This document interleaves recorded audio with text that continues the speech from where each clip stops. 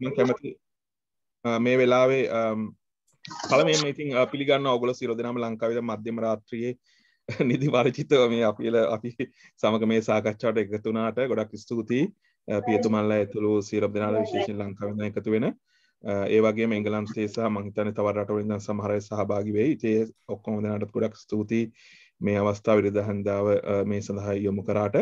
ඉතින් මම කැමති ආරම්භයක් විදියට විජිට්ට පුළුවන් නම් මොකද ලංකාවේ සිදුවන මේ සිදුවීම් ගැන අපි ඉතින් ඔන්ලයින් එකෙන් බලන ඒවා තමයි. ඉතින් ඊට අමතරව යමක් බෙදා ගන්න පුළුවන් නම් විජිත්. ස්තුතියි අනුරුද්ධ. ඒ වගේම මේ අපිට අපේ සහෝදර සහෝදරියන් විශේෂයෙන්ම අපි පළවෙනි කතිකාව කළා ජාතික ජනබලවේගයේ නායක අනුර සමග. ඉතින් විශේෂයෙන්ම කිතුණු කණ්ඩායමක් හැටියට තමයි අපි ඒ ආරම්භය කළේ. දැන් අද දවසේ අපි උත්සාහ කරන්නේ තවදුරටත් අපේ කිතුණු වගකීම ගැන කතිකාවකට යන්න. ඉතින් අද පවතින දේශපාලන තත්ත්වය පිළිබඳව ඔබත් බොහෝ දේවල් දැනුවත් වෙලා ඇති. ඔබ විදේශීය රටක සිටියට ජනමාධ්‍ය හරහා අපිට ජනමාධ්‍ය අවහිර වුණත් මේ ඔබට ඒ අවස්ථාව ලැබෙන්නට ඇති. ඉතින් මම මේ තත්ත්වය දකින්නේ ඇත්තටම අපේ රටේ 1971 තරුණ සන්නද්ධ කැරැල්ලකින් රාජ්‍ය බලය අත්පත් කරගන්න දරපු උත්සාහය, ඉන්පසු 87-89 නැවතත් ඒ පක්ෂයේ විසින්ම රාජ්‍ය බලය අත්පත් කරගන්න දරපු උත්සාහයන්, ඒ වගේම අනිත් පැත්තෙන් දෙමළ ජනතාවගේ පීඩිත තත්ත්වයන් තුළ ඔවුන් සුළු ජාතියක් වශයෙන් සැලකීම පිළිබඳව අවුරුදු 30ක සිවිල් යුද්ධය අපට අපේ රටේ ජනාරගලයක් බවට පත් වී තිබුණා. ඉතින් එවැනි වාතාවරණයකින් තමයි මේ මහින්ද රාජපක්ෂ ආණ්ඩුව බලයට එන්නේ. නැවතත් මේ 2015 ඒ මහින්ද රාජපක්ෂගේ ආණ්ඩුව පරාජයටපත් වෙලා යහපාලන ආණ්ඩුවක් ආවත් අපිට ඒක ඇත්තටම සාක්ෂාත් කරගන්නට බැරි වුණා. ඉතින් මේ මම දකින්නේ මේ වර්තමාන ප්‍රවණතාව, වර්තමාන අවස්ථාව අපි දකිනවා ඇත්තටම සුවිශේෂ තත්වයක්. ඒ තමයි මේ විශේෂයෙන්ම මේ උද්ඝෝෂණ, මේ ගෝටා ගෝ හෝම් කියන ඒ සටන් පාඨයත් එක්ක එකතු වෙලා ඉන්නේ Facebook හරහා, WhatsApp හරහා බොහොම තරුණියෝ පිරිසක්. අපි දකිනවා මේ තරුණියෝ මේ විශේෂයෙන්ම මේ වර්තමාන අය ඔවුන් ප්‍රධාන ලෙස පෙන්눔 කරන එකක් තමයි ඔවුන්ගේ මේ නිර්දේශපාලනික, නැත්නම් අපි කියනවා ආපොලිටිකල් කියලා, කිසිදු දේශපාලන පක්ෂයකට සම්බන්ධ නොවි මෙන්න මේ ජනාරගලය ඔවුන්ගේ මෙහෙයවීමෙන් දියත් වෙනවා. මේකට ඇත්තටම කවුද නායකත්වය දෙන්නේ කියලා මේ එහෙම පුද්ගල කේන්ද්‍රීය නැත්නම් පක්ෂ කේන්ද්‍රීය තත්වයක් අපි දකින්නේ නැහැ. තැන් වල ඒ කණ්ඩායම් ඉස්මතු වෙනවා. ඉතින් ඒක අපි දකින්නේ අර 71ට 87 89ට වඩා ඉතාමත් වෙනස් ස්වභාවයකින් තමයි මේ පවතින රාජ්‍ය පාලනය බිඳ දමන්න මේ සියලු දෙනා එක් රැස් වෙනවා. ඉතින් අර 71 ගල් කටස් වලින් කරපු දේ, නැත්තම් ඊට පසුව T56න් 87 89 කරපු දේවල් අද වෙනස් වෙලා බොහොම මේ සංවේදී විදිහට තමන්ගේ අධ්‍යාපනික අවස්ථාවන් නැතිවීම, කුසගින්න, එදිනෙදා ජීවත් වෙන්නට අවශ්‍ය මූලික අවශ්‍යතාවන් නොමැතිවීම පිළිබඳව සෞන්දර්යාත්මකව සමහරක් අවස්ථාවල අපි දකිනවා මේ පීඩාව ඔවුන් ගීතයෙන්, ඒ වගේම ඔවුන්ගේ වේදනාව චිත්‍රයෙන් ඒක තරුණියෝ ඒක ඉතාමත් ලස්සනට මේ විදහපානෝ අපිට පේනවා. ඉතින් විශේෂයෙන්ම මේ පවුලක්, විශේෂයෙන්ම දූෂිත පවුලක් මුල් කරගෙන තමයි මේ උද්ඝෝෂණය යන්නේ ඒ දූෂිත පවුල බලයෙන් පහ කිරීමට.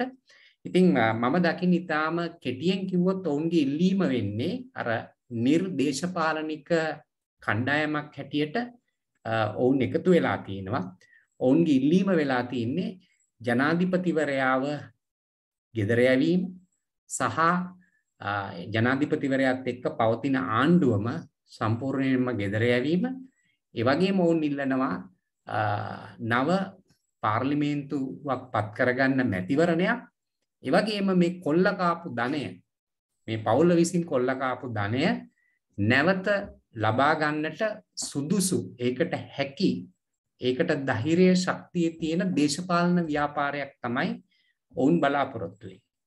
ඉතින් ඔන්න ඔය ලක්ෂණ තමයි මට මගේ කියවීම සමහර විට ටිකක් පටු වෙන්නට පුළුවන්. ඊට වඩා මේ කියවීම පුළුල් වෙන්න ඔබ දායක වුණොත් ඒක පුළුල් කරගන්නට පුළුවන්.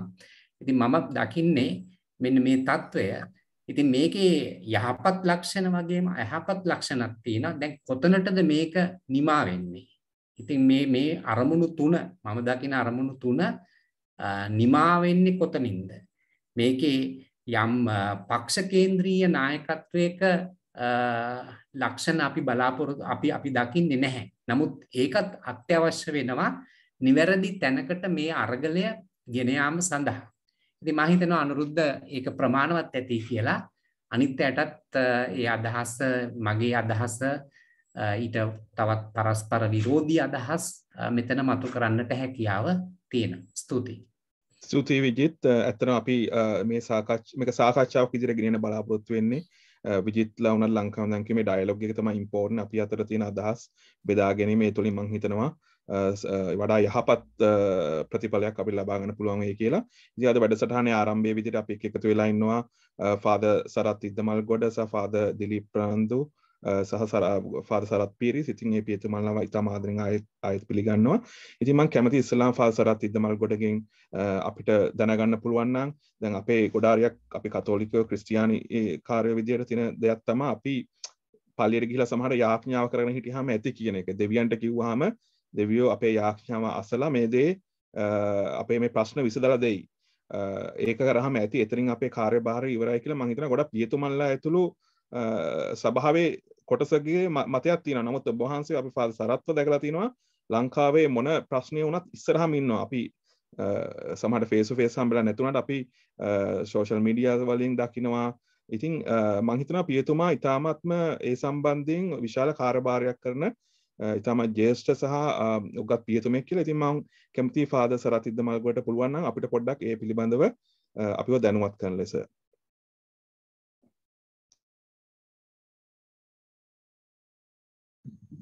බොහොම ස්තුතියි සිල්දනාට මේ විශේෂයෙන්ම මේ ආරාධනාව ගැන අදහස් කීපයක් බෙදා ගන්න මම කැමතියි.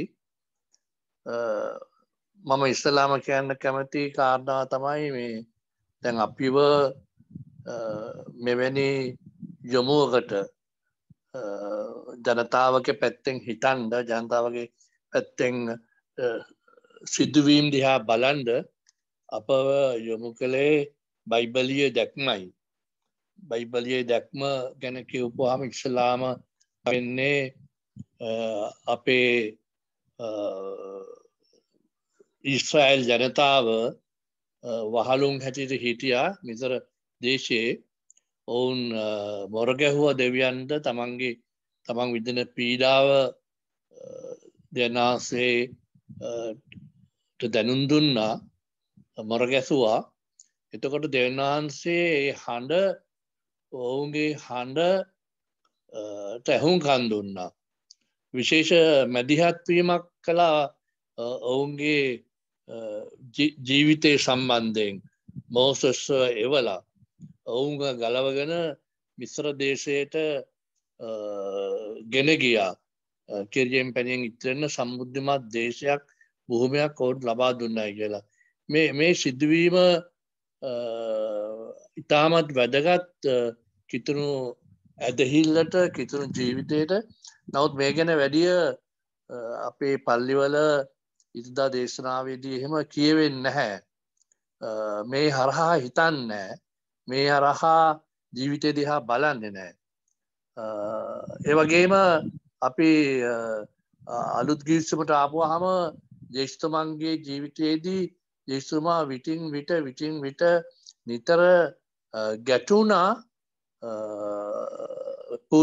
නායක පූජකයන් සහ හෙරෝද්ගේ පාලනයට එරෙහිව.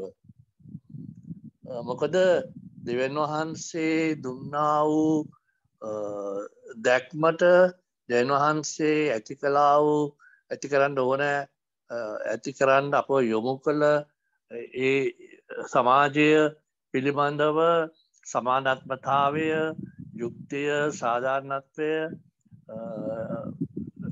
මේවා ඉටු කරනට වඩා ඔවුන් තමන් ගැන පමණයි බැලුවේ. දෙවියන් වහන්සේගේ වටිනාකම්වලට වඩා තමන් හදාගත්ත තමන් නිර්මාණය කළා වටිනාකම් තිහා තමයි බැලුවේ. ඒකට එරෙහිව ජේෂ්ඨතුමා නැගී සිටියා. ඉතින් ඒ කිතුණු සිතුවිලි අද හුඟක් කලාට ඇත්තටම අපේ පල්ලි වලින් ඇහෙන්නේ නැහැ. ඒක කනගාටුදායක තත්ත්වයක්.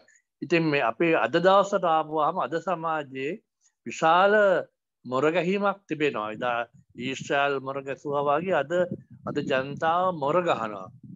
පෝලිං වල ඩීසල් පෝලිං, ගෑස් පෝලිං, කිරිපිටි පෝලිං ඒවා ගිහිල්ලා සමහර අය මැරී වැටෙනවා, සමහර අය කලන්ත දානවා. එතකොට ඉතාමත් කනගාටුදායක තත්ත්වයක් අපිට හැමදාම ජීවිතේ අහන්න වෙනවා.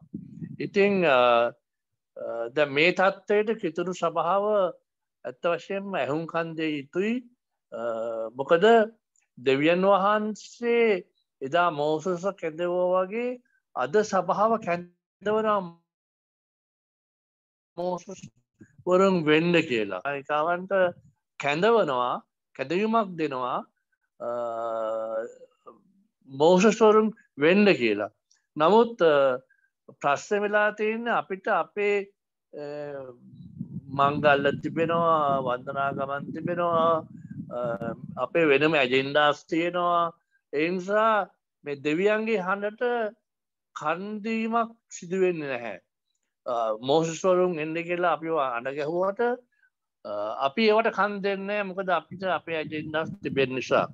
ඉතින් නමුත් අද මේ සිදුවීම් නිසා ටික දෙනෙක් හරි පැවිදි නායක පූජකවරුන්ගෙන් පැවිදිවරුන්ගෙන් ටික දෙනෙක් හෝ ඉස්සරහට ඇවිල්ලා පාට ඇවිල්ලා ඉන්නවා.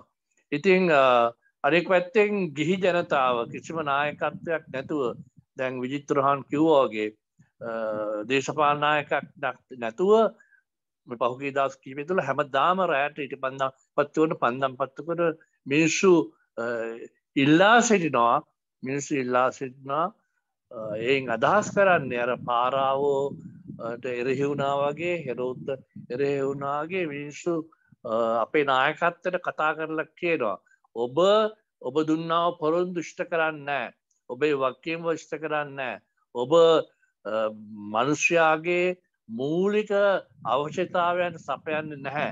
ගෑස් ටික මූලික දෙයක්, කිරිපිටි මූලික දෙයක්, සිමෙන්ති මූලික දෙයක්, පෙට්‍රල් ඩීසල් මේ මූලික ලයිට් වතුර මේ මූලික දේවල් සැපයීම සම්බන්ධයෙන් ඔබ අසමත්. ඒ නිසා අද අපිට කියන්න තියෙන්නේ ඔබ අසමත් පාලනයක් ගෙනියන්නේ. ඒ නිසා ඔබට කිසිම සදාචාරාත්මක වගකීමක් නැහැ බලයේ ඉන්න. ඒ නිසා ඔබ බලය අත්හැර යා යුතුයි. ඔබගේ ඉතිහාසය අපි දන්නවා. ඔබ කරපු දේවල් අපි දන්නවා. හොරකම් කරපු හැටි අපි දන්නවා. ඒ නිසා තමයි භාණ්ඩාගාරයේ ඉස්සලා තිබෙන්නේ. ඔබ පරිසරය විනාශ කළා, කැලෑටි කැපුවා, වතුර දූෂණය කළා. ඒ නිසා ඔබ අසමත්. ඒ නිසා ඔබට සදාචාරාත්මක අයිතියක් නැහැ බලය සිටින්න. ඒ නිසා ඔබ ඉල්ලාස් වෙන්න, ඔබ ඔබේ රටට යන්න, ඔබේ බලතල වලින් මිදෙන්න කියලා අපිට දැන් වගකීමක් තිබෙනවා. යම් බලපෑමක් ඇති කරන්න, හඬනගා කියන්න. ඔබ ගෝට ගෝහෝම් කියන එක මං හිතනවා අද අපේ කියන එක අපේ ලොකු වගකීමක්. බොහොම ස්තුතියි. ස්තුතියි පියතුමනි. ඒ අදහස් බෙදා ගැනීමට පියතුමා සඳහන් කළා මේ වෙනස. ඒ කියන්නේ මේ පොරොන්දු දේශීය බලා යන ගමන. ඉතින් අපිට මේ සම්බන්ධයෙන් දැන් අපි එකතු වෙලා ඉන්නේ අතර මෙතන හිටියොත් මෙතන අපි ජාතික ජනබලවේගයට සම්බන්ධ වෙලා වැඩ කරන ඒ පිළිබඳ විශ්වාසයක් තියලා වැඩ කරන පිරිසක් තමයි මේ සාකච්ඡාවට අපි එකතු වෙලා තියෙන්නේ. ඉතින් මම කැමැති දැනගන්න අපි මම හිතනවා කවුද අපේ ෆාදර් දිලීප් ඉන්නවනේ. ඔව් ෆාදර් දිලීප් ප්‍රනාන්දු ඉන්නවා. පියතුමාගෙන් දැනගන්න පුළුවන් නම් අපිට මේ ෆාදර් සරත් කියපු දේ ඉස්සරහට ගෙනහිල්ලා ඇයි අපි තෝරාගත යුත්තේ? ඇයි අපි සම්බන්ධ වෙලා ඉන්නේ NPP වගේ ජාතික ජනබලවේගය වගේ සංවිධානයක් අපිට විශ්වාස කරන්න පුළුවන්? ඇයි ඇස ඔබ වහන්සේ ඇයි විශ්වාස කරන්න කියන දේ අපි එක බෙදා ගන්න පුළුවන් නම් මම හිතනවා ඒක අපිට ලොකු ආලෝකයක් වෙයි කියලා. ස්තුතියි අනුරුද්ධ. මම හිතනවා මාව ඇහෙනවා කියලා හැමෝටම. ඇහෙනවා ෆාදර්. සන්ධ්‍යාවක් සියලු දෙනාටම. ෆාදර් සරත් ඉදමල්ගොට කිව්වා වගේ අපි අද දවසේ මේ විදිහට එකතු වෙන්නේ යම් අරමුණක් නිසා. අපේ අද රටේ පවතින තත්ත්වය එන්නෙන්නම දරුණුවතට හැරෙන මොහොතක අනුරුද්ධ ඇහුවා වගේ අපි NPP එකත් එක්ක එහෙමත් නැත්නම් ජාතික ජනබලවේගයත් එක්ක එකතු වෙන්නේ කියන කතාවේදී ඇත්තට මම ඉතාමත්ම ආධුනික පුද්ගලෙක් විදිහට තරුණ පියතුමෙක් විදිහට අපේ තරුණ හදවත් එහෙමත් නැත්නම් අද තාරුණ්‍යයේ හදවත් තාමත්ම ශෝකානුකූල වෙලා තියෙනවා. අද අපේ රටේ අපි දකින මේ සමාජ පරිසරයේ වටපිටාව දිහා බලනකොට දකිනවා NPP එක දිහා බලද්දී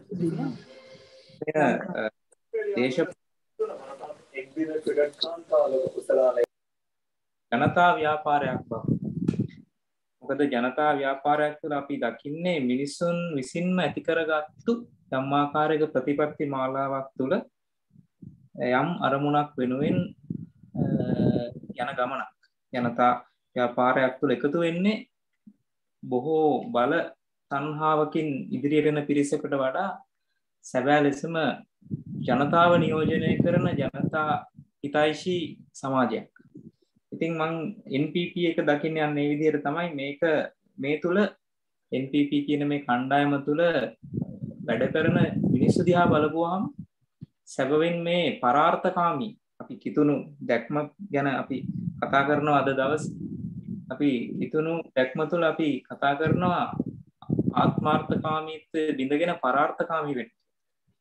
එහෙමනම් මේ බලය ලබා ගැනීම එහෙම නැත්නම් බලය විමද්දගත කිරීම තුළ අපි රටක බලාපොරොත්තු වෙන්නේ ඒ බලයට එන කුමන හෝ පක්ෂයක් කුමන හෝ කණ්ඩායමක් රට සමෘද්ධිමත් කරයි එක්සේසත් කර එහෙමත් නැත්නම් රටේ ඉන්න සියලුම ජනතාවට සමානව සලකයි කියන ඒ පොදු කාරණාවලදී ඒ බලය පරාර්ථකාමී විදිහට භාවිතා කරන ඒ බලය පරාර්ථකාමී විදිහට බෙදා හරින ඒ ධනය එහෙමත් නැත්නම් රට සෞභාග්‍යමත් කරන්න ජනතාව දායක වෙන්නේ ජනතාවගේ බදු වලට සාධාරණයක් ඉටු කරන සමාජයක් ගොඩනගන ජනතා ව්‍යාපාරයක් හැටියට තමයි මම NPP එක දකින්නේ.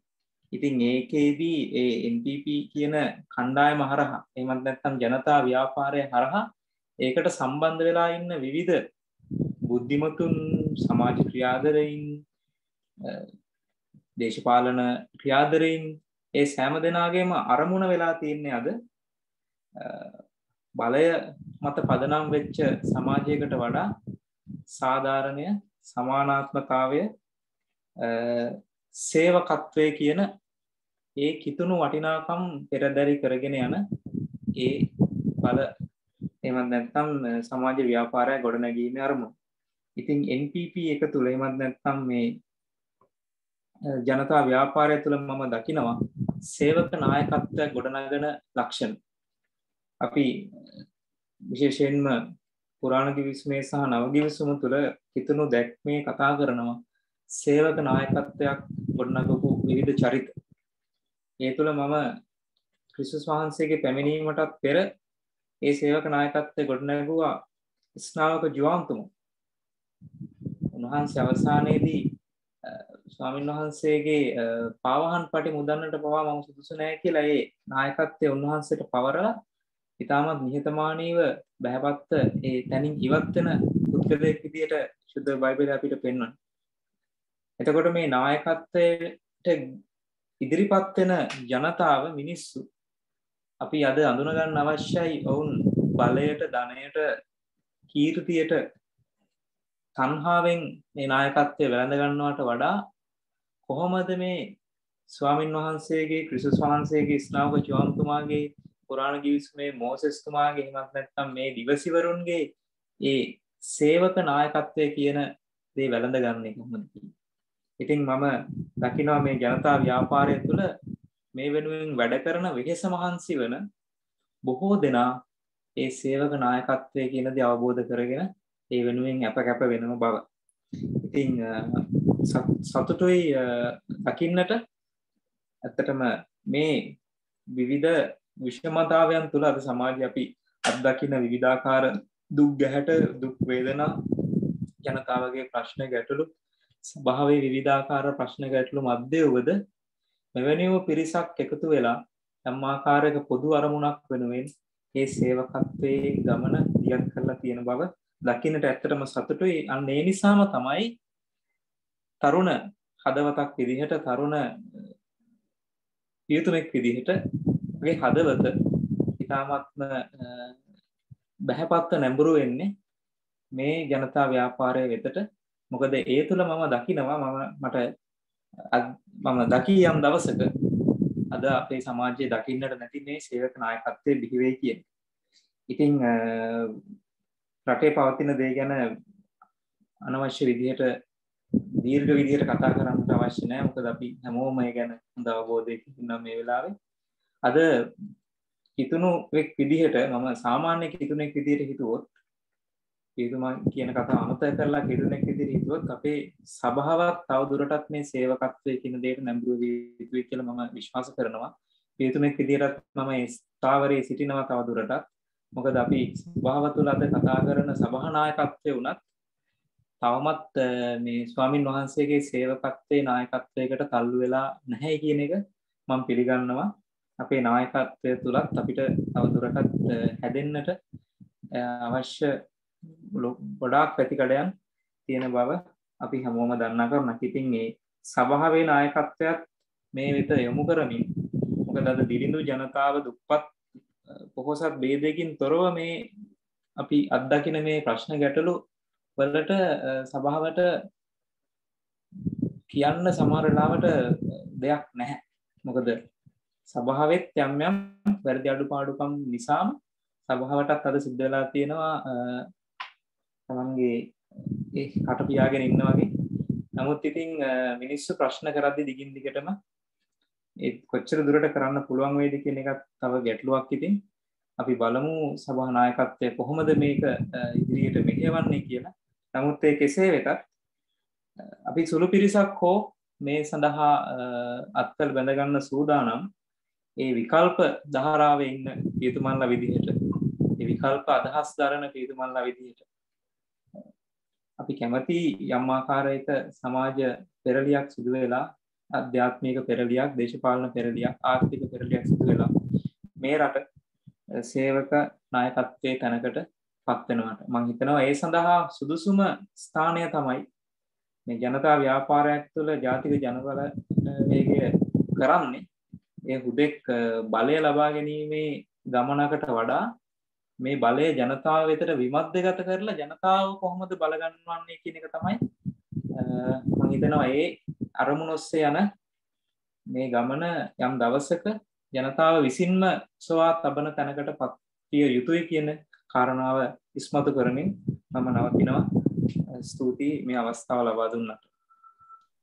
ස්තුතියි පියතුමනි. මම හිතනවා වහන්සේ තාම වටිනා අදහස් ගොඩක් බෙදාගත්තා. අපි එක මගේ අත්දැකීමත් වහන්සේ කිව්වා වගේ මම හිතන්නේ තප සමාජයේ තියෙන අද මුහුණ දෙන හැම ප්‍රශ්නයකටම වගේ යුත්තොත් අපිම තමයි. සභාව වෙන්න පුළුවන්, බෞද්ධ භික්ෂුන් වහන්සේලා වෙන්න පුළුවන්. අපි මෙච්චර කාල අවුරුදු අපේ ජීවිත කාලය තුර අපි කොහොමද මේ අපේ රට වෙනුවෙන් අපි දුන දායකත්වය මොන ආකාරයකටද කොච්චර දුරට අපි ජාතිවාදී වුණාද, කොච්චර දුරට ආගම්වාදී වුණාද, සභාවක් විදිහට අපි කොච්චර පූජකවාදය කියන දේ තුල ඇල්ලා ගැල්ලා ඉන්නවද? මම පෞද්ගලික විශ්වාස කරන තමයි මේ පාස්කු ප්‍රහාරයෙන් විශේෂයෙන් අපි අතරින් නැති වෙච්ච ඒ අපේ සොහිරයන් ශුද්ධවන්ත භාවය ඒගොල්ලෝ ශුද්ධවන්ත වෙනවා නම් වෙන්නේ අපේ නිදාන් හිටපු ස්වභාව නැගිටවන්න මම හිතනවා අපේ නායකයෝ සමහරලාට අවදි කරන්න මම හිතනවා ඒක විශාල පිටිවහලක් වුණා කියලා. ඉතින් මම හිතනවා මේ අවස්ථාව වුණත් තියෙන මේ අපි ජාතියක් විදියට මුහුණ දෙන අර්බුදය සමහරට අපිව හොඳ පැත්තකට හරවන්න මම හිතනවා යොමු වෙයි කියලා. ඉතින් ඒක අපි ප්‍රාර්ථනාවක් කරගමු. ඉතින් වහන්සේට ගොඩක් ස්තුතියි අදහස් බෙදාගත්තට.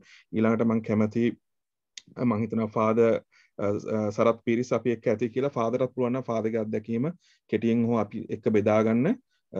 ඇයි වහන්සේගේ අත්දැකීම මොකක්ද NPP එකත් එක්ක සහ ක්‍රිස්තියානික අපි වගේ ගිහියන්ට මොකක්ද වහන්සේ දෙන පණිවිඩය මේ අවස්ථාවේදී?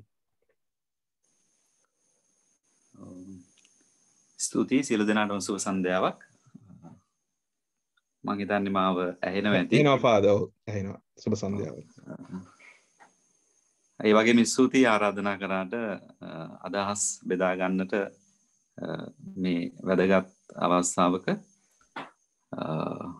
ෆාදර් සරත් පැහැදිලි කරා වගේම මත් එතනින් ටිකක් එහාට ගිහිල්ලා මම දකිනවා කතෝලික සභාවේ අද කාලේ අපි කියවර සේවක නායකත්වයේ එහෙම නැත්නම් දිවැසිවර කාර්යය. ඒ දිවැසිවර කාර්යයේ යෙදෙන සුළු පියතුමන්ලා කණ්ඩායමක් ඉන්නවා. ඒ කණ්ඩායම අතරේ අපි ඇත්තටම කියන්න ඕන අතිශෝක්තියක් නෙමෙයි.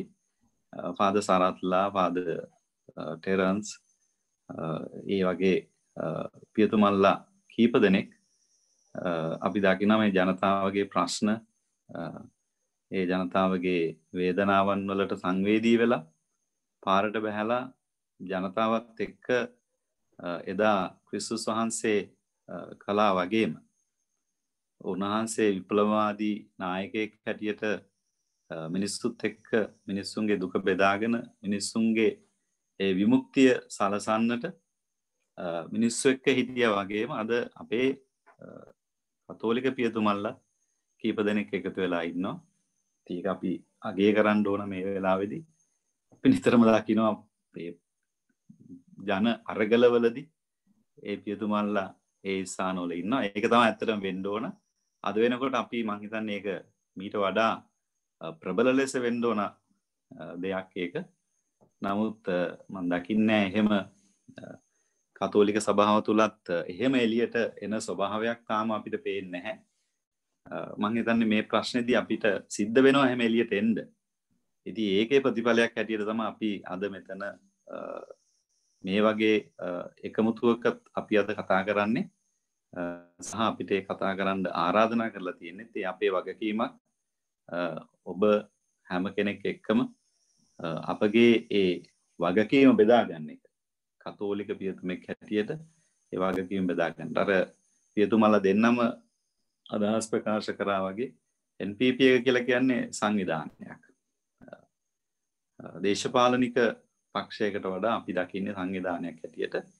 එතකොට මේ සංවිධානය ඇතුලේ අපි හැමෝගෙම වගකීමක් බාර අරගෙන තියෙනවා. මේ රට මේ පවතින ක්‍රමය සිස්ටම් චේන්ජ් එකකට යන්න. ඉතින් අපි විශ්වාස කරනවා මේ ජාතික ජනබලවේගයට විතරයි පුළුවන් ඒ සිස්ටම් චේන්ජ් එකකට යන්න කියලා. මොකද එතන නැහැ තනි පුද්ගලයෝ තනියම කතා කරන කතාවක් නෙමෙයි. මෙතන එක කණ්ඩායමක් හැටියට වගකීම් බෙදාගෙන ඉස්සරහට යන ගමනක් තමයි තියෙන්නේ. ඒ නිසා තනි පුද්ගලෙක් නායකත්වය දීලා ඒක කතාවකුත් නෙමෙයි තියෙන්නේ. ඒ රටේ තියෙන මේ ක්‍රමය වෙනස් කරන්නට හැමෝම එකතු වෙලා ඉන්නවා. ආගමික නායකයන්, විද්වතුන්, සාමාන්‍ය ජනතාව, ගොවියෝ, කාම්කරු මේ වගේ විවිධ පාර්ශවයන් එක්කෙනෙක් කියලා නැහැ. විවිධ පාර්ශවයන් අද වෙනකොට ඔබතුමන්ලගේ මේ දායකත්වය විදේශීය රටවල් වල සිටින ශ්‍රී ලාංකිකයන් මේ සියලුම දෙනාගේ දායකත්වය හම්බෙලා තියෙනවා. මම හිතන්නේ ඉදිරියේදීත් ඒ අදහස් යෝජනා ආකල්පත් එක්ක තමයි මම හිතන්නේ මේ ක්‍රමය වෙනස් කිරීම සඳහා අපි ගමන් කරන්නේ. ඉතින් එතනදී මම හිතන්නේ හොඳ ප්‍රවේශයක් තමයි මේ අපි ලබාගෙන තිබෙන්නේ. ඒ ප්‍රවේශය ඉදිරියට මරයි යන්නට අවශ්‍යයි. මේ දැන් තියෙන වාතාවරණය අපි ඒක ආයුධයක් කරගන්නට අවශ්‍යයි කියලා මම නම් කියන්නේ. මොකද නැත්තම් මේකට මිනිස්සු හුරු වෙනවා. අපේ ශ්‍රී ලාංකිකයන් කියලා කියන්නේ දැන් අපි මාස දෙකක් තිස්සේ ඩීසල් පෝලිං වල ඉන්නවා. අපි මාස දෙකකට වඩා අපි විදුලිය නැතුව ඉන්නවා. අන්තිමේදී අපි දැක්කා දවසෙන් භාගයකටත් වඩා විදුලිය කපනවා.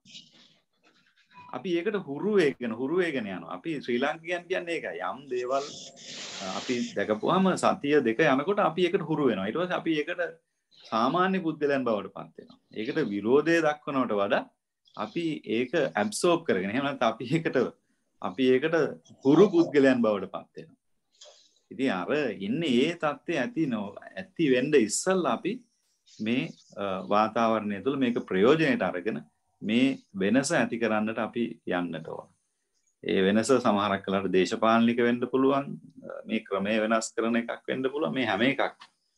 ඉතින් ඒක නිසා මම දකින්නේ මම බොහෝ අවස්ථාවලදී බෙදාගෙන තියෙන එකක් තමයි මේ කතෝලික පියතුමල්ලා විතරක් නෙමෙයි අනිකුත් ආගමික නායකයන් මේ ඇති වෙලා තියෙන අර ඔබතුමා කිව්වා වගේ මේ ඇති වෙලා තියෙන මේ සමාජ වාතාවරණයට වගේ කියන්න ඕන.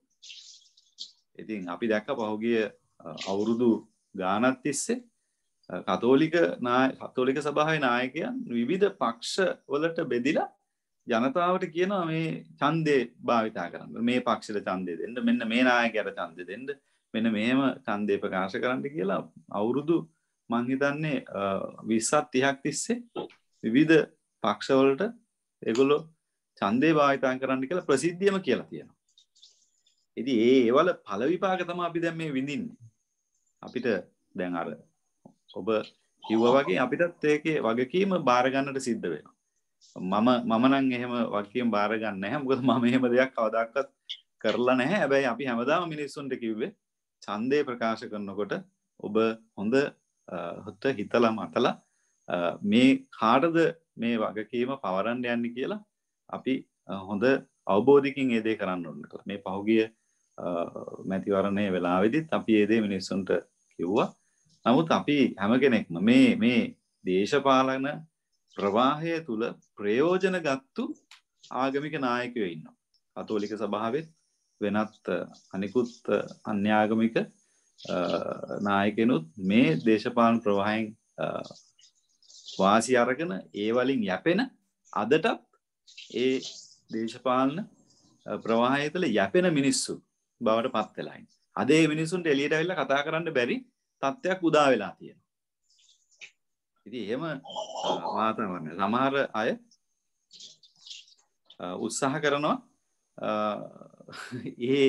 ඒක වහගෙන වෙන අර කිඹුල් කඳුළු හෙලන කතා පවත්තන්නත් අද ගොඩක් අය උත්සාහ කරනවා. නමුත් ඒක මම හිතන්නේ අද වෙනකොට සාර්ථකතාවයකට ඇවිල්ලා තියෙනවා. ඉතින් මූලික වශයෙන් මට කියන්න තියෙන්නේ අපි හැමෝම මේ අද වෙනකොට එකතු වෙලා තියෙන මේ ප්‍රවේශය දිගටම අරගෙන ගිහිල්ලා මේ ක්‍රමය වෙනස් කරන සහ අලුත් රටක් බිහි කරන්නට අපි හැමෝම ශ්‍රී ලාංකිකයන් හැටියට එකතු වෙන්න ඕන කියලා. ශ්‍රී ලාංකිකයන් හැටියට මම කියන්නේ ජාති භේද ආගම් භේද මේ කිසිවක් ගැන හිතන්නේ නැතුව අපි ශ්‍රී ලාංකිකයෝ කියලා හිතලා අපි ඉස්සරහට යන්නට ඕන කියන ඒ චේතනාවේ අදිෂ්ඨානෙ අපි වැඩ කටයුතු කරන්න ඕන කියලා තමයි හිතන්නේ.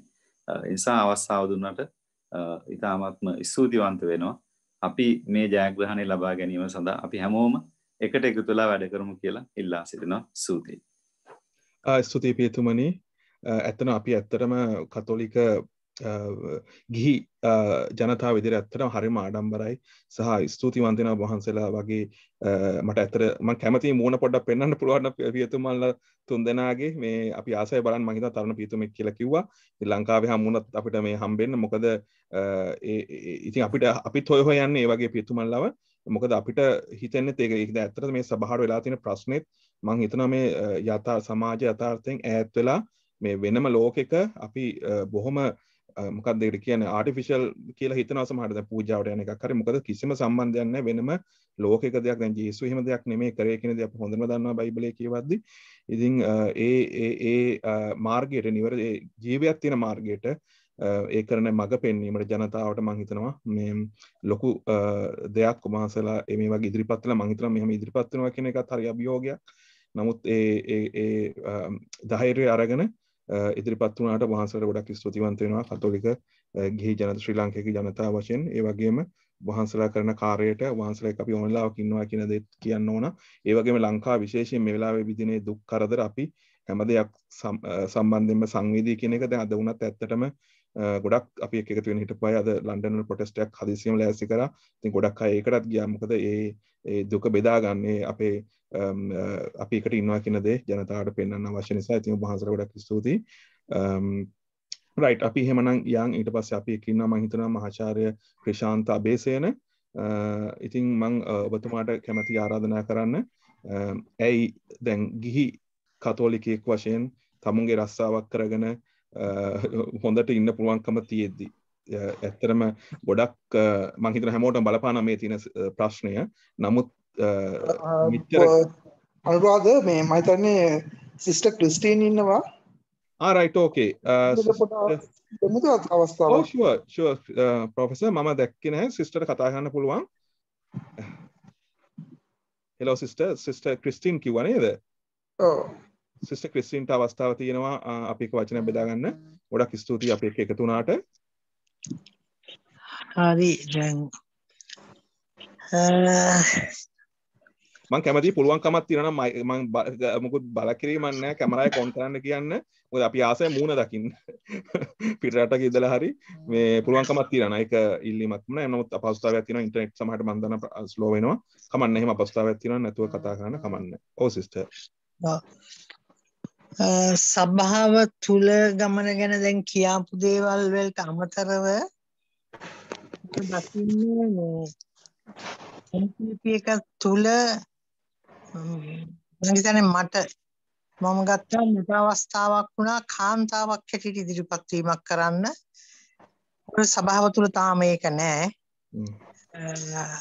මම හිතනවා කොතනකවත් මොන සභාවකවත් කාන්තාවට තැන දීම කාන්තාව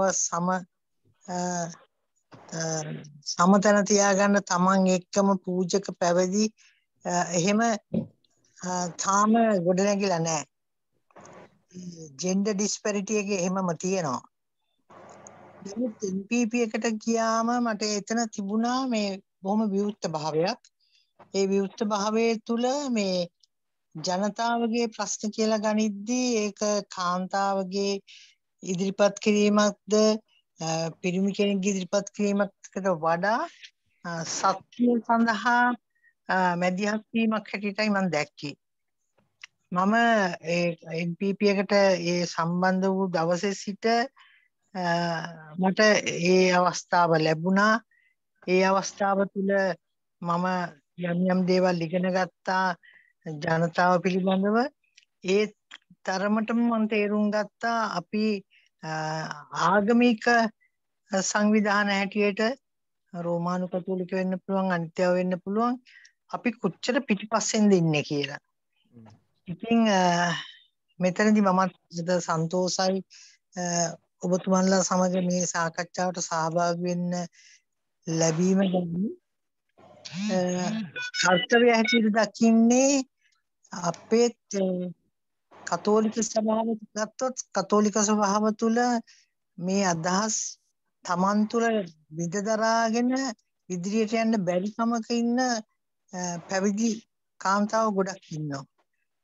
එයාලා බයයි ඉදිරිපත් කරන්න බයයි ඉදිරිපත් වෙන්න බයයි හේතුව අපි අර චීප් ලේබර් කියන එකට නිදාගෙන තියෙන සභාව තුළ ඒක පියතුමා හරි බිෂොප්ලා හරි දීලා තියෙන වපරිසය තුල පමණක් මේ කොටස කරන්න ඕනේ.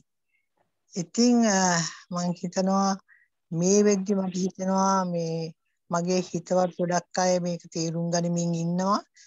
ඉතින් මට විශ්වාසයක් තියෙනවා මේ අද දවස තුල මම දැක්කා ඊයේ 4 වෙද්දි මිනිස්සු දුවපු දිවිල්ලක්. පැය 2ක් තුල යමක් කැම ටිකක් හොයාගෙන ගෙදරට දුවන්න. නමුත් අද දවස තුල ඒ බිය කියන එක නැතිව පාරට බැහැලා හැමෝම ඉදිරියේ තමන්ගේ මොර ගැසීම කරන්න.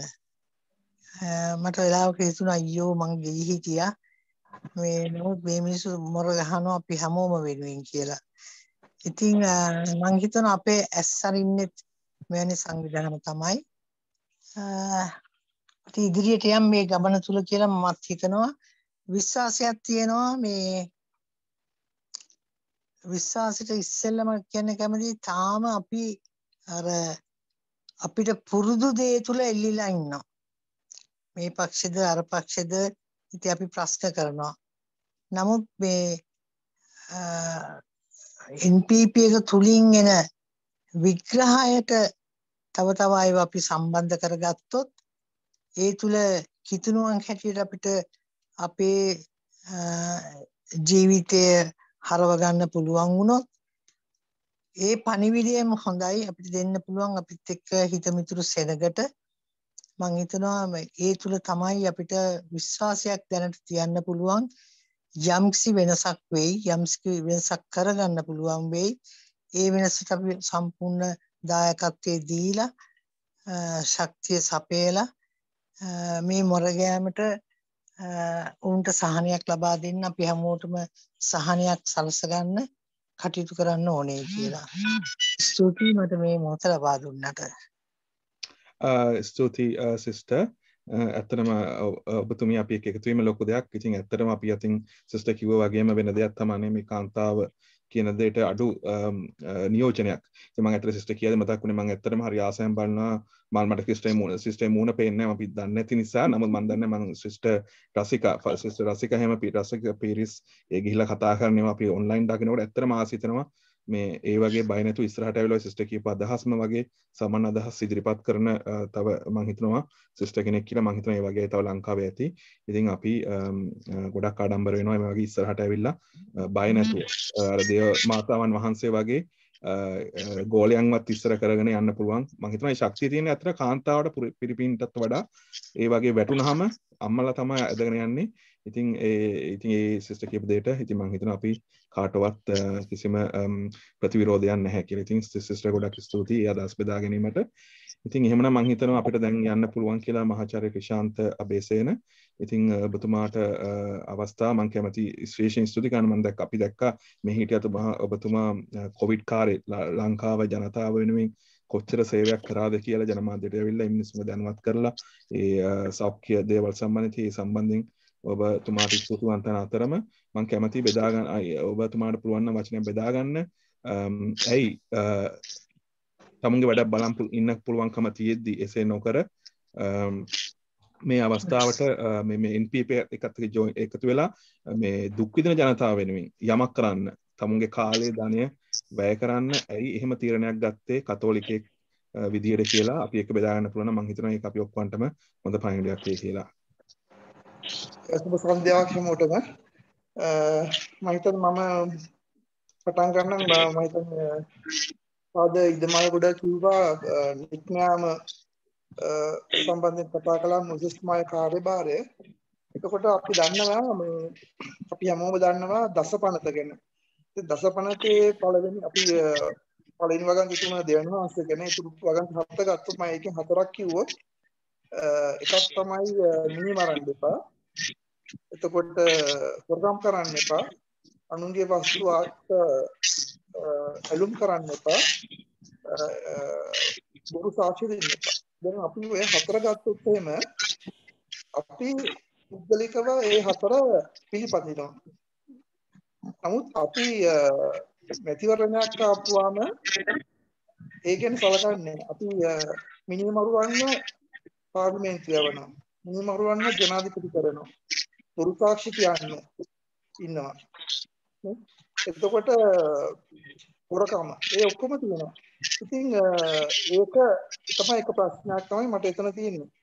අනිත් එක තමයි දැන් කිව්වා වගේ අපි බයිබලයේ තියෙනවා දිවසිවරුන්ගේ කාර්ය. දැන් දිවැසි හැම දිවැසිවරයෙක්ම ගත්තාම ඒ හැමෝම ගත්තම ඒ හැමෝටම තියෙනවා මේ සමාන ෆීචර්ස් තියෙනවා. එකක් තමයි කීපයක් තියෙනවා. එකක් ගත්තොත් එහෙම අපිට අදාළව සමාජ සාධාරණත්වය සහ යුක්තිය වෙනුවෙන් හැම දිවැසිවරයෙක්ම කතා කරලා තියෙනවා. එකක්. එතකොට දැන් ඒ වගේම මෙතන සඳහන් කළා ස්නාම කිෂාන්තුමා අවසාන දිවැසිවරයා. එතකොට එතුමා කිව්වා අපිට ඇද නැති මාවත් හදන්න ඕනේ නේ. ඒ කඳුවෙල් සමතලා කරන්න ඕනේ. අන්න ඒ අදහස් දුන්නා. එතකොට මේත් එක්කම අපිට ක්‍රිස්තුස් වහන්සේගේ ජීවිතය ගත්තත් ක්‍රිස්තුස් වහන්සේගේ ජීවිතය අපිට කියනවා පීඩිතයින් මුදවන්න තමයි ආවේ. යුක්තිය උදෙසා ක්‍රියා කරන්න වාග්යවන්තයි. අන්න ඔය පණිවිඩ අපිට ලැබෙනවා.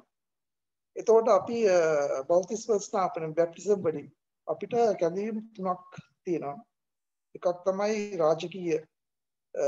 රාජකීය පූජක සහ දිවැසිවර කැඳවීම. එතකොට අපිට මේ අර කිව්වා වගේ දිවැසිවර කැඳවීම අපි හැම කිතුම්මෙක්ටම තියෙනවා. ඉතින් අන්න ඒ මාර්ගය තමයි මම try කරන්න යන්න.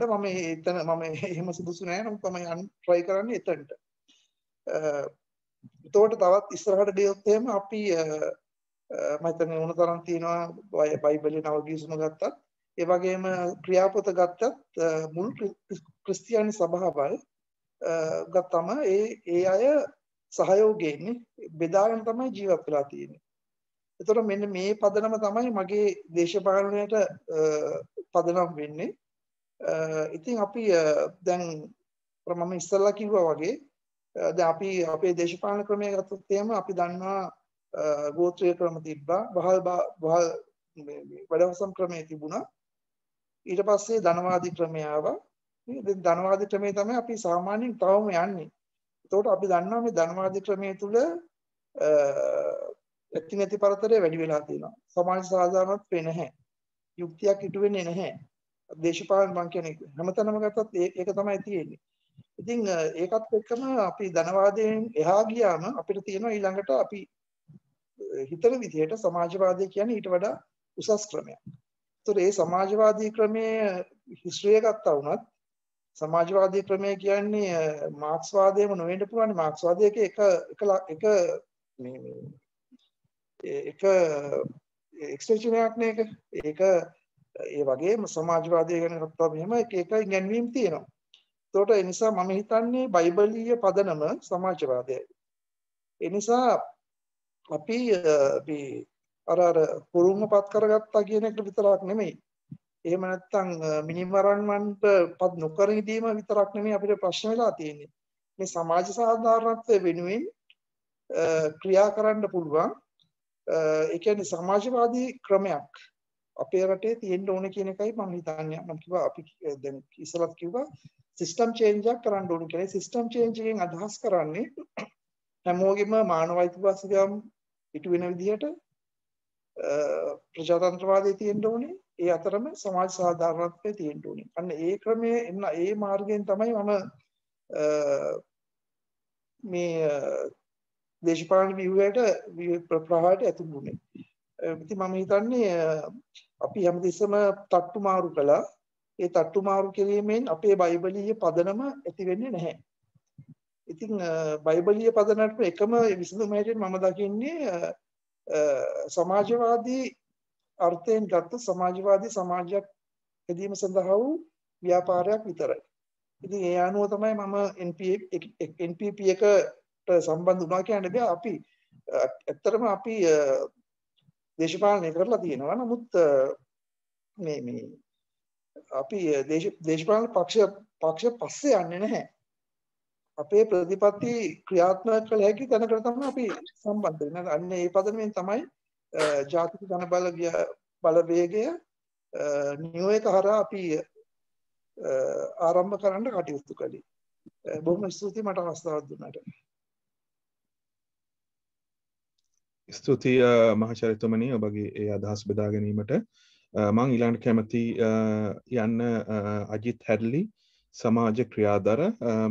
ඉතින් මම හිතනවා එතුමත් මම හිතනවා සමාජයේ සාමාන්‍ය ජනතාව එක්ක ගොඩක් උරින් උර ගැටිලා මේ ප්‍රශ්න වලදී වැඩ කරන සමාජ ක්‍රියාධරයෙක් කියලා. ඉතින් මම කැමතියි ඔබතුමාට පුළුවන් නම් ඔබතුමාගේ අත්දැකීම සාමාන්‍ය ජනතාව එක්ක වැඩ කරද්දී මොන විදියටද ඇත්තට මේ මිනිස්සු සාමාන්‍ය ජනතාව මේකට පිළිතුරු සපයන්නේ මේ අවස්ථාව කොහොමද? මොකද අපිට මෙහි යාළුවෙක් අපි කතා කරන්න ගියාම කියන දේ තමයි ඉතින් ලංකාවේ වැඩක් නෑ කරන් මොනවා කරන්න ගියත් මිනිස්සු ආයෙ ගිහිල්ලා ඕකටම තමයි දෙන්නේ. ඒක නිසා අපේ කාලය සහ මේ වෙනුවෙන් කරන ඒ දේ නාස්තියක් කියන එක තමයි පහුගිය අවුරුදු කාලෙම තිබ්බ අදහස. ඉතින් මම කැමතියි ඔබතුමාගෙන් දැනගන්න මේ සම්බන්ධයෙන් වෙනසක් තියෙනවද නැත්නම් ආයසරයක් මේක ජනතාවගේ මේ තියෙන අර බඩගින නිසාම වෙච්ච දෙයක්ද ඒක නිමුණාම ආපෞසරයක් අර පරණතරට යයිද කියලා අපිට ඒ පිළිබඳව දැනුවත් භාවයක් කරන්න පුළුවන් නම් ගොඩක් ප්‍රයෝජනවත් වෙයි. මියුට් එකේ මට ඇහෙන්නේ අපිට මියුට් එකේ ඉන්නේ. ස්තුතියි. දැන් එනවද? අජිත් හැඩ්ලි ඉන්නව නේද? අපිට ඇහෙන්නේ. හෙඩ්ෆෝන් එක ගලවන්න පුළුවන්ද? ගල නෝමල් එකේ මොකද හෙඩ්ෆෝන් එකේ ප්‍රශ්නයක් දන්නේ නේද? අපිට ඇහෙන්නේ නැහැ.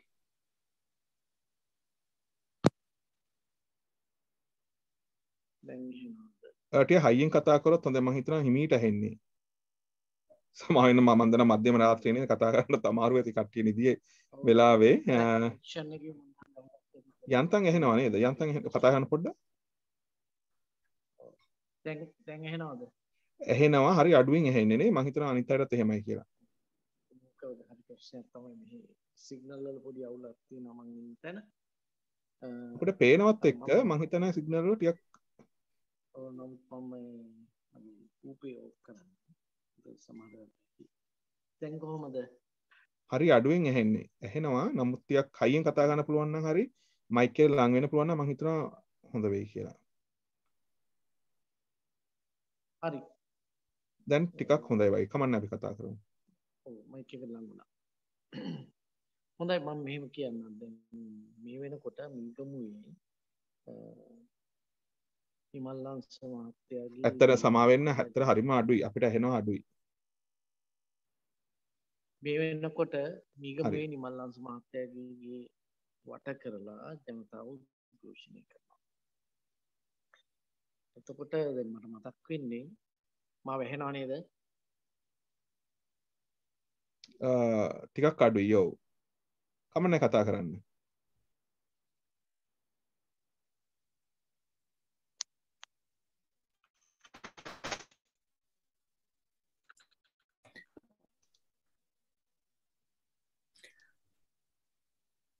හරි. මේ වෙනකොට ඔව් කතා කරන්න ඕන. ඔව්. ඒ වට කරලා ජනතාව දූෂණය කරනවා. ඔව්. මට මතක් වෙන්නේ බයිබලයේ සඳහන් අර මෝසෙස්ගේ සිද්ධිය එක මේ ඔබ එක්ක කතා කරනකොටත් මට ඒ සිද්ධිය සම්බන්ධ වෙනවා. ඒ තමයි දැන් ඔය මෝසෙස්ට හැඟීමක් තිබුණා තමන්ගේ දුක් විඳින ජනතාව ගැන මේ හිබ්‍රවරුන්ගේ දුක් විඳීම ගැන ඉජිප්තුවේ ඉන්නකොට. නමුත් ඊට පස්සේ රට දාලා යනවා මිදියන් දේශයට ඔහු පලා.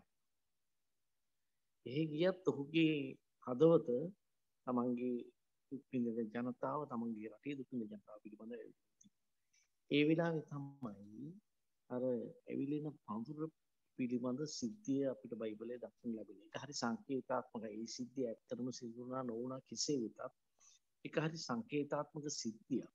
හේතුව තමයි ඇවිලෙනව ගින්න. ඒ ඇත්ත ගින්න තමයි ජනතාවගේ දුක් ගින්න. ඒ ජනතාවගේ දුක් ගින්දර තමයි ඇවිලෙන්නේ. එතකොට දෙවියන් වහන්සේගේ හඬ ශබ්දය මෝසෙස්ට ඇහෙන්න පටන් ගන්නෙ එතන. එතනදී සුදු බයිබලයේ එක ලස්සනට කියනවා මාගේ ජනතාවගේ දුක් ගින්න මට පේනවා. උන්ගේ විදායකයන්ට විරුද්ධව නගන මොර ගැසීමට පව සමන්දුයි. උන්ගේ දුක් වේදනා මම හොඳින් දනිමි. ඔවුන් පාරාවගෙන් මුදාගෙන පොරොන්දු දේශයට නැගෙන පිරිස බොහොම කෙටියෙන් කියන්නේ තිරෙන් හමී පැනින් ඉතිරන දේශයකට කැඳවාගෙන පිරිස මම බැස්සෙමි කියලා.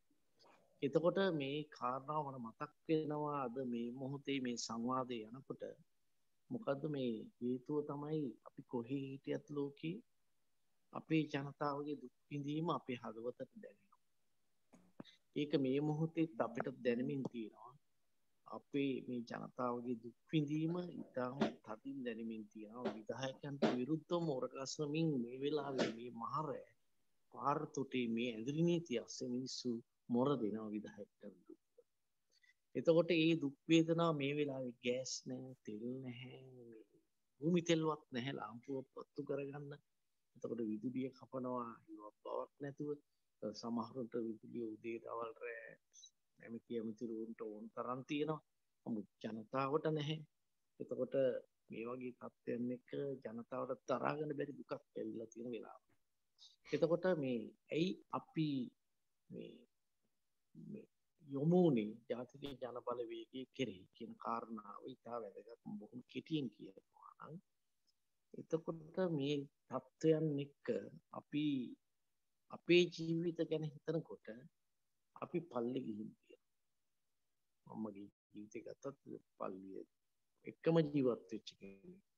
පූජාවට උදව් වුණා, මගේ හමුදාවේ හිටියා. එතකොට ශ්‍රමදාන තියනකොට ඒවට සහභාගී වුණා. ඒ වගේ බොහෝ කටයුතු වලදී පල්ලියත් එක්කම පූජකවරුන් එක්කම ගැවසෙමින් ඒ කටයුතු වල තමයි අපේ අනන්‍යතාවය දැක්කේ. අපේ සමාජ මෙහෙවර දැක්කේ. පල්ලියේ සමාදානයක් තියෙනවා නම්, පල්ලියේ වැඩක් තියෙනවා නම් ඒක තමයි අපේ සමාජ මෙහෙවර කියලා අපිට දැනුනේ. නමුත් කල් යනකොට තේරෙන්න පටන් ගත්ත දේ තමයි මේක නෙමෙයි අධ්‍යාත්මය. මේක නෙමෙයි අධ්‍යාත්මය. ඊට වඩා දෙයක් සමාජය තුළ තියෙනවා. ඒකට සුදු බයිබලයේ තුල ඊට වඩා වැඩි යමක් තියෙනවා අපිට පෙන්වන්න. ඒකට ජේසු මැරුණා. දිවසුරු මැරුණා. නිකම් මැරුණ නෙවෙයි, මේ බොහෝ දෙනෙක්ව මරා දැම්මා. එතෙන් දිවසුරුන් කියතින් කපල දෙකට කපලා මෙරුවා. යර්මිය වගේ දිවසුරුන් ගල් ගහලා මෙරුවා කියලා සඳහන් වෙනවා. ඒක බයිබලයේ සඳහන් වුණාට ඊශ්‍රායල් ඉතිහාසයේ ජනප්‍රවාදයේ සඳහන් වෙනවා. එතකොට මේ වගේ කටුක තත්ත්වෙන් ඔවුන්ට අත්දකින්නට සිද්ධ වුණා. හේතුව තමයි සත්‍යයට සාක්ෂි දරන්න. તો ජේසුතුමාගේ ජීවිතෙත් ඒක තමයි වුනේ. මේ හැට සිද්ධ වුණේ ඇත්තටම මේ දේශපාලනික මරණනේ. හැබැයි ඒව මරණම නෙමෙයි, ඒව උත්ථානයක්. ඒව උත්ථානයක්. ඒ කියන්නේ ඒවා ජීවිතයට කතා කරන දේවල්. එතකොට අපි දැක්ක දේ තමයි මේ නිකන් කාලා බීලා ඇඳලා මැරෙනවට වඩා දෙයක් අපේ ජීවිතේ තියෙනවා. එතකොට එහෙම අපිට පුළුවන් කාලා බීලා ඇඳලා ඕන තරම් මේ සල්ලි හොයාගෙන ඕන දෙයක් කරලා මෙట్లా යන්න අපිට පුළුවන්. නමුත් ඊට වඩා මේ සමාජය දුක් විඳින ජනතාව වෙනුවෙන් දෙවියන් වහන්සේ අපව කැඳවනවා කියන කාරණාව අපේ ජීවිත තුළ තියෙනවා. දැන් ওই කාරණාවත් එක්ක අපි අපේ ජීවිතවල උත්සාහ කරලා තියෙනවා විවිධ වැඩ කටයුතු වල සහභාගී වෙන්නට, සමාජ මෙහෙවත් කරන්න, සිවිල් සංවිධාන වැඩ කරන්නට, ඒ වගේම විවිධ ව්‍යාපාරයන් වල වැඩ කරන්නට අපි උත්සාහ කරලා තියෙනවා. තාමත් කරමින් ඉන්නවා. එතකොට දැන් සරත් මම සරත් ජනබෝධ කේන්ද්‍රය පටන් ගත්තා. මම මේ විටක් වැඩ කරනවා. එතකොට සරත් මල්ගොඩ. එතකොට මේ ඒවා තුල අපි උත්සාහ කරමින් හිටියේ උත්සාහ කරමින් ඉන්නේ මේ සමාජ මෙහෙවර තුල සමාජයේ දැනුවත් කරමින් සමාජයේ විමුක්තියක් කර දෙන්නට පුළුවන් කියන එක. ඒත් එක්කම අපි බොහෝ දෙනෙකු තුල තිබිච්ච එකක් තමයි අපිට මේ දේශපාලනයෙන් වැඩක් නැහැ. මේ දේශපාලනයේ ජනතාව වහල් කරනවා. ඒ නිසා අපි ජනතාව ගොඩ ගන්නට ඕන දේශපාලනයකට වඩා එහාට ගිය කියන එක. ඒ කාරණාව සත්‍යයි. හැබැයි අපි දැකපු කාරණාව තමයි අපි ගොඩනගන ජනතාව, අපි කතා කරන ජනතාව, අපි කියන මේ දේශපාලන වෙනස, අපි බලාපොරොත්තු වන දේශපාලන විමුක්තිය වෙනුවෙන් වැඩ කරන්න තේරෙන්නේ. මොකද අපි පෙන්වන්නේ අපි ආදර්ශයෙන්වත් ඉලක්කයක් පෙන්වන්නේ මේ මෙතෙන්ට යන්න ඕන විමුක්තිය ලබන්නට නම් මම කියන්නේ ඒක මේ දේශපාලන පක්ෂයක් කියන එක නෙවෙයි. මම කියන්නේ නමුත් ඒ සඳහා යන මාර්ගයේ පහදන්න නැතුව ජනතාවට තීරණය කරන්නට අපි සමාජ මෙහෙවරයන් කරමින් ඉන්නවා. ඒක බොහෝ වෙලාවට අපි දැක්ක දේ තමයි මේ සමාජයේ තව තවත් වහල් කරන පක්ෂයක තමයි ඒ අය යන්නේ. ඒක තමයි ඇත්ත. මොකද අපි අදේශපාලනික වෙන තරමට මේ ජනතාව සමාජය වහල් කරන දේශපාලන පක්ෂ සහ දේශපාලන ව්‍යාපාරයන් වල එක්ක යනවා. අපිත් එක්ක වැඩ කරනකොට ඒ අය සමාජ ව්‍යාපාරයට ඕන කරන දේ කරමින් අපෙන් ගන්න තියෙන දේක් තියෙනවා නම් ඒකත් අරගෙන ඒගොල්ලන්ට තේරෙන්නේ ඒගොල්ලෝ එකම දකින්න විමුක්තිය තමයි මේ UNP ශ්‍රී ලංකා එහෙම නැත්නම් ඔය පෙරමුණ ඔය කියන මේ ඉතිහාසය තුළ අපේ රට පාලනය කරපු ලංකාවේ ජනතාව වහල් කරපු වැඩවසම්වාදී පාලකයන් විසින් පෙන්වුම් කරන අනාගතය තමයි ඒගොල්ලෝ දැක්කේ. ඒකට අවුරුදු 74ක් පුරා අපි අනාගතයේ වෙනුවෙන් ආවඩමින් අපේ ජනතාව හිටියා. මේ ජනතාවට දැන් ඇති වෙලා තියෙන්නේ. ඒක තමයි මේ පෙන්වුම් කරන්නේ. උදායකට විරුද්ධව මොරගස්සද තත්ත්වයකට මේ මෙතෙක් කල නොවුනව.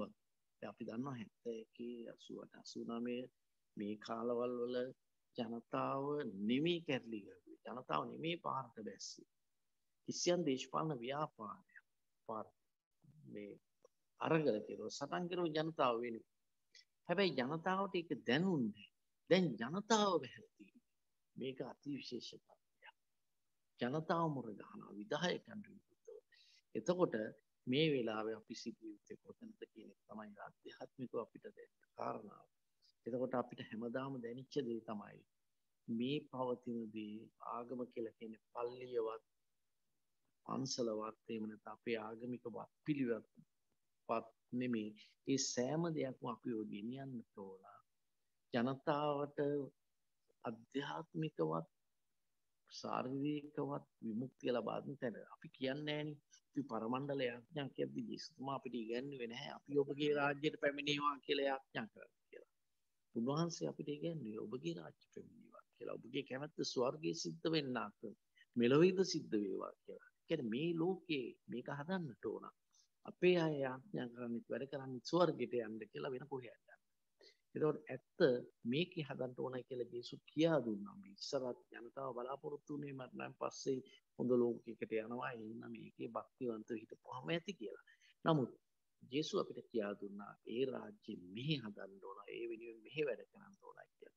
නමුත් අපේ අධ්‍යාත්මික වක්කලට තවමත් අපිව අරගතානුගත තැන තමයි ගෙනිහිල්ලා තියෙන්නේ. ඕක තමයි අපිට දැනෙච්ච කාරණාව. එතකොට ජාතික ජනබලවේගයේ එක් අපි යොමු වෙන්නේ දේශපාලන පක්ෂයකට එකතු වීමක් හැටියට නෙමෙයි. ජනතා ව්‍යාපාරයකට එකතු වීමක් හැටියටයි. ඒකට අපි සිවිල් සංවිධාන හැටියට අපි මේකට එකතු වෙන්නේ ජාතික ජනබලවේගය කියන්නේ සමාජ ව්‍යාපාරය. සමාජ දේශපාලනික ව්‍යාපාරයක් හැටියට. මිසක් පුදු දේශපාලන පක්ෂයකට එක්කහුව වෙන වැඩපිළිවෙලක් හැටියට නෙමෙයි. එතකොට අපි ඒ තුලින් බලාපොරොත්තු වෙන්නේ මේක ජනතාව එක්ක ජනතාවගේ දුක හඳුනාගෙන ඉස්සරහට ගිහින් අපි ජනතාවට හිතවත් කියන්නේ ජනතාවට ආදරය කරන පාලන තන්ත්‍රයක් ගෙනලා ඒ තුලින් මේ සමාජයට ගැලවීමක් විමුක්තියක් කර දෙන්න. එහිදී අපි බලාපොරොත්තු වෙන්නේ නැහැ ඒකේ අනුගාමිකයන් වීම. අපි බලාපොරොත්තු වෙන්නේ දිවැසිවර මෙහෙවරක් ඒ තුල ඉටු කිරීම. ස්තුතියි. ස්තුතියි ඔබතුමාගේ අදහස් බෙදා ගැනීමට. මම කැමති ඊළඟට අන්නශාන්ත නෝනිස් මහතාට සමාජ ක්‍රියාදර මම හිතනවා ඔබතුමත් ගොඩක් සමාජයත් එක්ක වැඩ කරන පුද්ගලයෙක් කියලා. ඉතින් ඔබතුමාගේ අදහස් මේ අවස්ථාව විශේෂයෙන් ලංකාවේ තියෙන තත්ත්වයක් එක්ක අපිව ඒ අදහස් සහ අත්දැකීම් අපි එක්ක බෙදා ගන්නවා නම් ගොඩක් ප්‍රයෝජනවත් වෙයි. මේ අනුරුද්ධ මේ අරුණ මේ වෙලාවේ අර ප්‍රොටෙස්ට් එකක ඉන්නේ. ඕකේ කමන්න අරුණ නෑ එහෙනම් අපි එක්ක. රයිට් විජිත් එහෙනම් ඔයා අවසාන වශයෙන් ඔයාට අවස්ථාව වෙනවා. ඔව් මම හිතන්නේ මේ අපි දැන් සංවාදයට විවෘත කරොත් හොඳයි නේද? අපෙන් මොනවා හරි ඔව් අපි ඒ අවස්ථාවේ වෙනවා වගේ දවස් බෙදා ගත්ත හැකි නේද?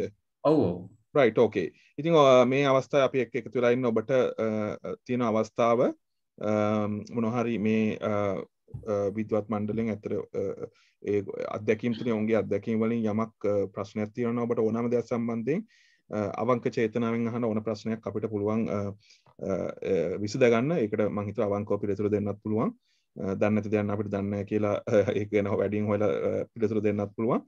ඉතින් ඔබට අවස්ථාව තියෙනවා ඔබේ මොනවා හරි සැක සංකා හෝ මොනවා හරි සම්බන්ධයෙන් ප්‍රශ්නයක් තියෙනවා නම් මම හිතන විශේෂයෙන් විජිත් රෝහණ අපි දන්නවා sorry කැලණි විශ්වවිද්‍යාලයේ ක්‍රිස්තියානි අංශයේ ජේෂ්ඨ කතිකාචාර්යෙක් විදිහට වැඩ කරනවා. ඉතින් අනිත් අයත් ඒ ක්‍රිස්තියානි ධර්මයේ පිළිබඳ පියතුමන්ලා අපි එක්ක ඉන්නවා. ඒ වගේ සමාජ ක්‍රියාදාරව ඉන්නවා. ඉතින් සමාජ විද්‍යාව පිළිබඳ දැනුමක් තියෙන අය. ඉතින් ඔබට ඒ සම්බන්ධයෙන් තියෙන ඕනෑම ප්‍රශ්නයක් යොමු කිරීමේ අවස්ථාව තියෙනවා. ඒ සඳහා අවස්ථාව.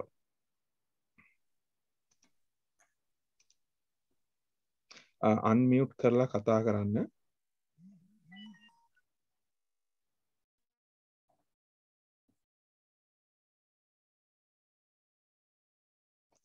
ඒට අමතරව යමක් එකතු කරන්න තියෙනවා නම් විශේෂයෙන් අපි දන්නවා NPPA කියලා කියන්නේ ගොඩක් සංවිධාන කීපයකම එකමුතුවක්. ඒකේ JVP එකත් එක කොටසක් තමයි.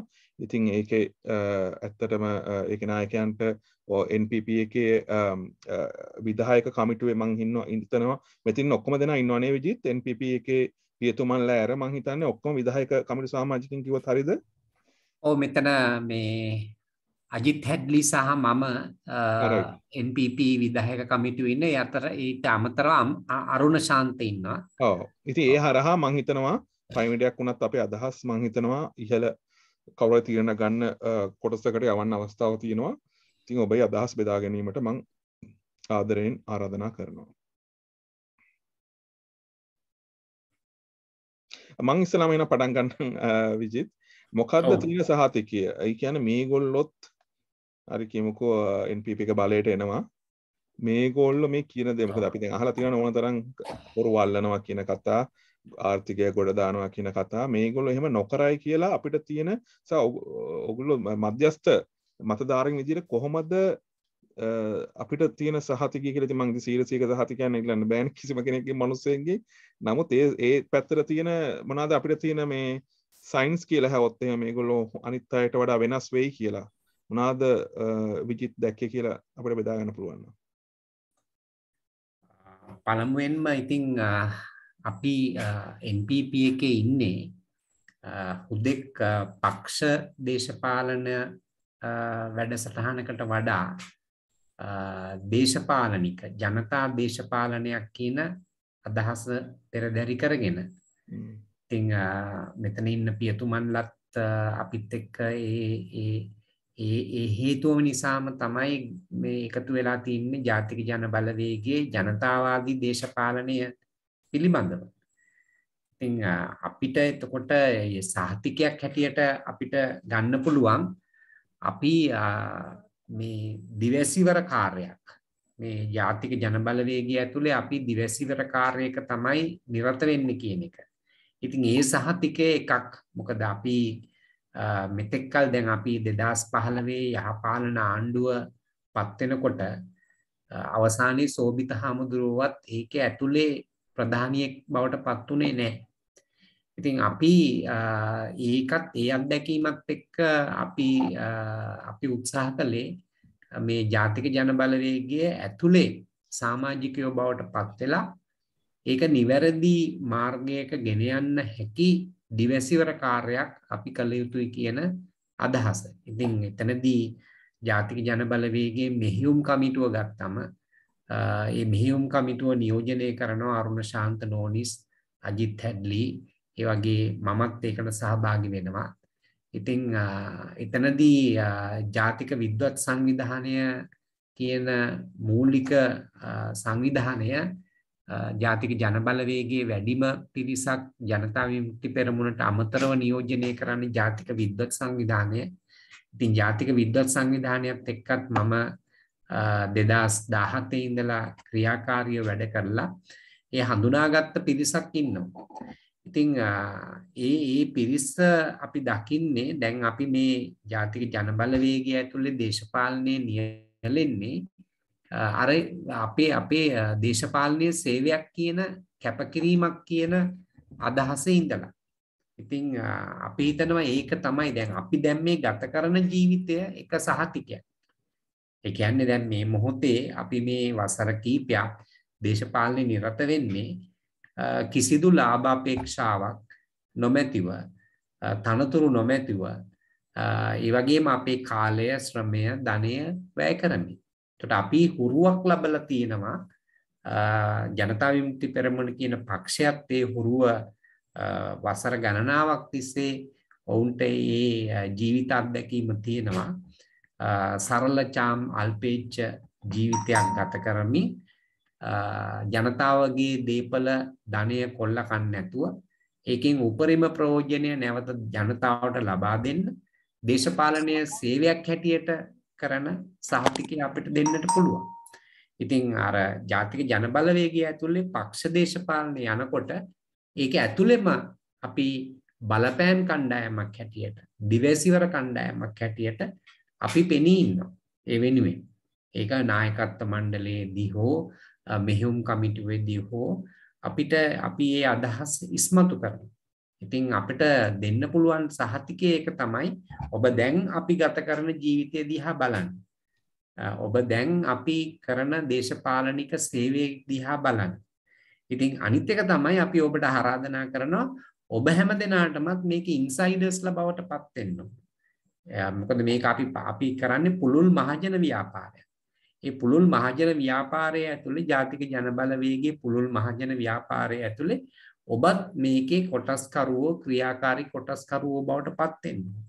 එතකොට තමයි අපිට මේක නිවැරදි මාවතකට ගෙන යන්නට හැකියාව තියෙන්නේ. ඉතින් අපි දැන් මේ 77 වසර 74ක මේ පාලන ක්‍රමය පරාජය කරමු කියන සටන් පාඨය ඉදිරිපත් කරමින් තමයි මේ දිනවල අපේ විරෝධතා අපි යොමු කරලා තියෙන්නේ. ඉතින් ජනතාවට තාම අපිට ජනවරමක් දීලා නැහැනේ. අපි කොතෙක් දුරට විශ්වාසවන්තද නැත්තද කියලා බලන්න. ජනවරමක් ලැබුණම තමයි ඒක පැහැදිලිව අපිට ක්‍රියාකාරීත්වයෙන් පෙන්눔 කරන්නට හැකියාව තියෙන්නේ. ඉතින් ඒ නිසා මම හිතන්නේ ඒ ජනවරමක් ඉල්ලලා අවුරුදු 5ක ජනවරමක් ඉල්ලලා අපි ඔබට සහතික වෙනවා. ඒ දේශපාලන සේවක නායකත්වය අපිට ලබා දෙන්න පුළුවන් කියන. ඉතින් විශ්වාස කරලා තමයි ඒ විශ්වාසය කඩකලාද නැද්ද කියලා හිතන්නට වෙන්නේ. මම හිතන්නේ මේ තවදුරටත් අදහස් දක්වන්නට හෝ පැහැදිලි කර ගැනීමක් කරන්න හැකියාව තියෙනවා. සුති විජිත් අනිත් අයටත් අවස්ථාව තියෙනවා ප්‍රශ්න ගැටලු අදහස් යොමු කරන්න. මම හිතනවා අපි වැඩි වෙලාවක් ගන්න නැතුව කරොත් හොඳයි. මොකද මම හිතනවා රැ දැන් ලංකාවේ එකට විතර කිට්ටු වෙලත් ඇති. අසාධාරණයි ගොඩක් වෙලා තියාගන්න එක අපිට 8 වුණාට. ඉතින් අවස්ථාව ඉක්මනට පාවිච්චි කරොත් හොඳයි.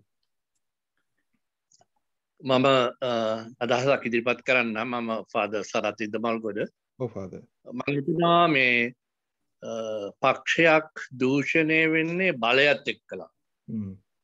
බලය කියන සාධකය හරි තීරණාත්මකයි දේශපාලන ජීවිතයේදී. දැන් NPP එක ඇතුලේ පක්ෂ තිබෙනවා. උදාහරණයක් ඇට JVP එක තිබෙනවා. ඒ වගේම JVP නොවන අයත්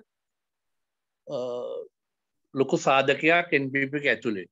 JVP නොවන අය. ඒතර JVP නොවන අයගේ අරමුණක් තමයි ඉලක්කයක් තමයි බලය අල්ලන එක. නමුත් බලය ඇල්ලීම පමණක්ම නොවේ NPP JVP නොවන අය NPP එක ඇතුලේ ඉන්න. ඒගොල්ලන්ට වෙනම මිෂන් එකක් තිබෙනවා. ඒක තමයි ජනතා සහභාගීත්වය ගොඩනගන්න, යුක්තිය ගොඩනගන්න, ඒ වගේම ජනතාවගේ පෞරුෂයන් ගොඩනගන්න, ඒ වගේ ලොකු මිෂන් එකක් තිබෙනවා JVP නොවන NPP අයට. ඒතර මේක ජනතා ව්‍යාපාරයක් හැටියට ඉදිරියට ගෙන යන්න විශාල කාර්යභාරයක් NPP එකට මත පැවරෙනවා. ඉතින් මම හිතනවා ඒක ඒ ස්වභාවය NPP එකේ තිබෙන අතුලාන්ත ස්වභාවය ඉතාමත් වැදගත්, ඉතාමත් තීරණාත්මකයි ඔය මතු කරන ප්‍රශ්නේදී. ඒ කියන්නේ අපිට මොකද තියෙන සහතිකය? ඒ සහතිකය තමයි නැවත මම පැහැදිලි කරන්නම්.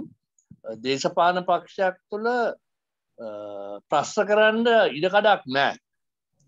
අපි ගම්මු මෙතෙක් පවතින බලගත්තු ඩොමිනන්ට් පොලිටිකල් පාර්ටිස් ගත්තාම ඒගොල්ලන්ගේ ඇතුලේ කිසිම ප්‍රජාතන්ත්‍රවාදයක් නෑ. දැන් කැන්ඩිඩේට් කෙනෙක් වුණත් තීන්දුව කරන්නේ ජනතාවට ඉස්සෙල්ලා පක්ෂ නායකත්වය තමයි තීන්දුව කරන්නේ. පක්ෂ නායකත්වයට දක්වන ලොයල්ටි එක මතයි ඒගොල්ලන්ව කැන්ඩිඩේට් කෙනෙක්ට තෝරගන්නේ. ඊට පස්සේ තමයි මහජන ඡන්දයෙන් මේගොල්ලෝ මහජන ඡන්දයකට යන්න පුළුවන් වෙන්නේ. නමුත් NPP එක තුල ප්‍රජාතන්ත්‍රවාදී ස්වභාවය ඊට වඩා ප්‍රබලයි. ඇත්ත දේශපාලන පක්ෂ තිබෙනවා. නමුත් ඒ දේශපාලන පක්ෂ NPP එකට සම්බන්ධ වුණාම එතන ඒ පක්ෂ පවා බලයේ ඉන්න අය පවා ප්‍රශ්න කරන්න ඒගොල්ලන්ට අභියෝග එල්ල කරන්න ඒ සියලු ප්‍රජාතන්ත්‍ර නිදහස NPP එකතු තියෙනවා කියලායි මම දකින්නේ.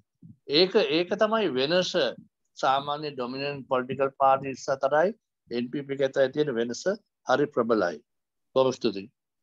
ස්තුතියි පියතුමනි මම හිතනවා ඉතාම පැහැදිලි. දැනටම අපිට ඒක දකින්න තියෙනවා ඔබතුමන්ලා වහන්සේලා දකින්න නම් ඒක මම හිතනවා ඒක ඇත්තටම වටිනා සහතිකයක්. බලය ලබා ගන්න ඉස්සෙල්ලාම ඒක තියෙනවා නම් මම හිතනවා අපිට යම්කිසි සෑහෙන බලාපොරොත්තුවක් තියාගන්න පුළුවන්. බලය ලැබුණාට පස්සේ ඒ තත්ත්වය එලෙසම පවතිවි කියලා. ඉතින් ස්තුතියි වහන්සේගේ මැදිහත් වීමට. ප්‍රශ්න සඳහා අවස්ථාව මම හිතනවා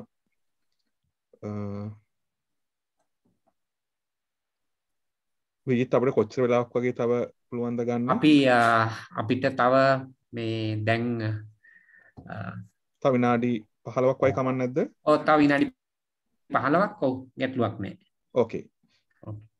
ඔබේ අදහස් සහ ප්‍රශ්න යොමු කිරීමේ අවස්ථාව පියතුමන්ලට හරි අනිත් සමාජිකයන්ට හරි පුළුවන්.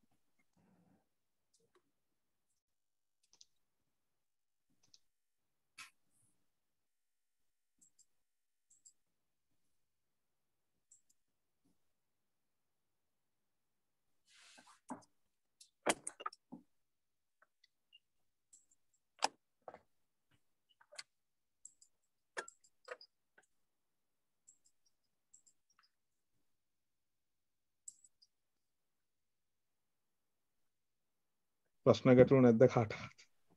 අදහස්?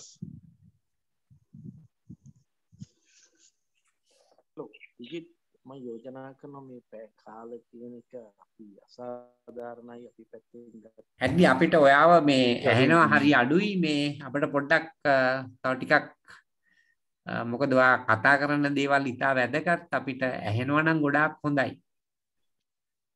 ඔව් නේ මම කියන්නේ මේ අපි අපේ පැත්තෙන් ගත්තහම අපේ මේ වෙලාව සම්බන්ධයෙන් කාරණාවට වඩා වැදගත්. මොකද මේ අපි ඒ අයට මොකද අපිනේ වැඩිපුර දැන් කතා කරුවේ. අපි ඒ අයට තියෙන ප්‍රශ්න ගැටලු සහ ඒ අයට කියන්න තියෙන දේ මේ ගැන එහුම්කන් දෙන එක සඳහා කාලය දෙන එක වැදගත්. ඒකින්ද පැය කාලෙකට සීමා කරන්න එපයි කියලා මම යෝජනා කරනවා. බොහොම ස්තුතියි. ඒකට මම හිතුවා අනිත් අයට මම දන්නේ උදේ මොන ප්‍රෝග්‍රෑම්ස් තියෙන අපිට නෙමෙයි ලංකාවේ ඇයට. ඉතින් ඔව් අපි ඉක්මනට කාලය ගන්න නැතුව ප්‍රශ්න ටික යොමු කරමුනේ. මොන හරි අදහසක් මම හිතනවා මේ දැන් ඇත්තට ගොඩක් පැයක් විතර ලංකාවේ ඉඳන් අදහස් දැක්වුවා. ඉතින් අපේ අදහස් දැනගන්නත් ඒගොල්ලෝ කැමති. ඉතින් ඒක මම හිතනවා ඒක වෙන්න ඕන දෙයක්. ඒතර තමයි අපි මේ ඩයලොග් එකක් වෙන්නේ නැත්නම් ඒක පාර්ශ්වික තව අහගෙන ඉඳලා යන දෙයක්. ඉතින් මම හිතනවා ඔබගේ අදහස් වලට ලොකු වටිනාකමක් තියෙනවා. ඒ නිසා බෙදා ගන්න ඒ ගැන පැකිලෙන්නේ නැතුව.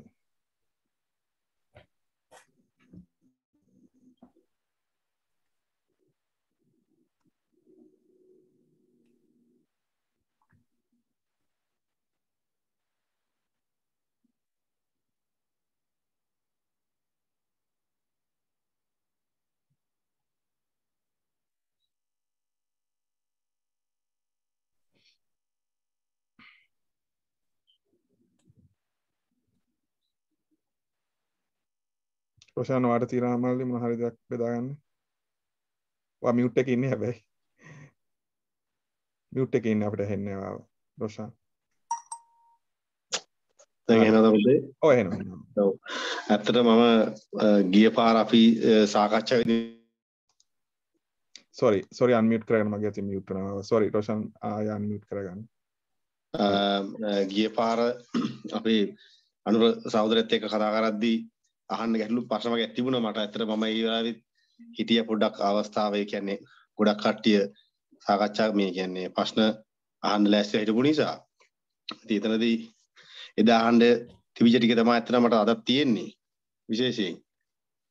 ඉතින් එකක් තමයි එතනදී මම අහන්න හිටිය එක දෙයක් තමයි ලංකාවේ ගොඩක් මිනිස්සු ජීවත් වෙනවා කියන්නේ දේශපාලනය සහ සාධාරණව ජීවත් වෙන්න තියෙන අවස්ථාව නැති කරගෙන අසාධාරණව ජීවත් වෙන පිරිස වැඩි කියලා මං හිතනවා ලංකාවේ. ඒ කියන්නේ එක එක මිනිස්සුන්ට ආර්ථික ප්‍රශ්න තියෙන නින්දා සහ එක එක පුරුදු ඒ කියන්නේ අසාධාරණව හරි කමන්නේ ආර්ථිකය හදාගෙන තමගේ දරුවන්ව පෝෂණය කරනවා. සමහර විට දරුවන්ව පෝෂණය කරන්න ජීවත් වෙන්න ඒකට සාධාරණ අසාධාරණය බලන්නේ නැතුව ගොඩක් වෙලාට වැරදි මාර්ග වලින් හම්බ කරන මිනිස්සු ගොඩක් ලංකාවේ ඉන්නවා. එතනදී එක ගැටලුවක් තමයි මේ මිනිස්සුන්ට තියෙන දැනුම ප්‍රමාණය සහ පුරුදු. ඒ කියන්නේ දෙමව්පිය කරන් ආපු රැකියාවක් ඒක නීති විරෝධී වෙන්න පුළුවන්. ඒක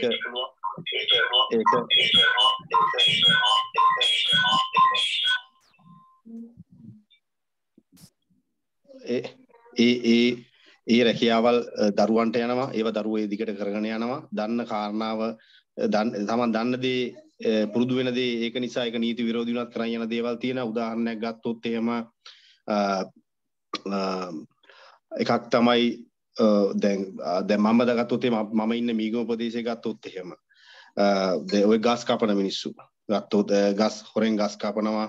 ඒවා කිසි පර්මිට් එකක් නැහැ. ඒවා හොරට ලීරන මිනිස්සු ඉන්නවා. ඒවා ඒ විදිහට කරගෙන යනවා. තාත්තගෙන් පුතාට යනවා. ඒ වගේ එක එක නීති විරෝධී දේවල් කරනවා. දැන් ඒ ජනතාව ඇත්තටම පෙරක් කලාවට මේ මහා පරිමාණ නීති විරෝධී දේවල් මේ ජීවත් වෙන්න නිසා හම්බ කරන විදිය මුදල් මේ රැස් කරගන්න ක්‍රමයක් විදියට ඒ දේවල් කරගෙන යනවා. නමුත් මේ මිනිස්සුන්ට ලොකු දැනුම තියෙන ජනතාව නෙමෙයි ඇත්තටම. ඉතා සාමාන්‍යයෙන් ලොකු දැනුමක් නැති Tamanට මේක විතරයි කරගෙන යන්න පුළුවන් කියලා විශ්වාසය විතරක් තියෙන ඒ මිනිස්සු. ඇත්තටම දැන් ජනතා විමුක්ති පෙරමුණ JVP එක ආව ඒ පක්ෂය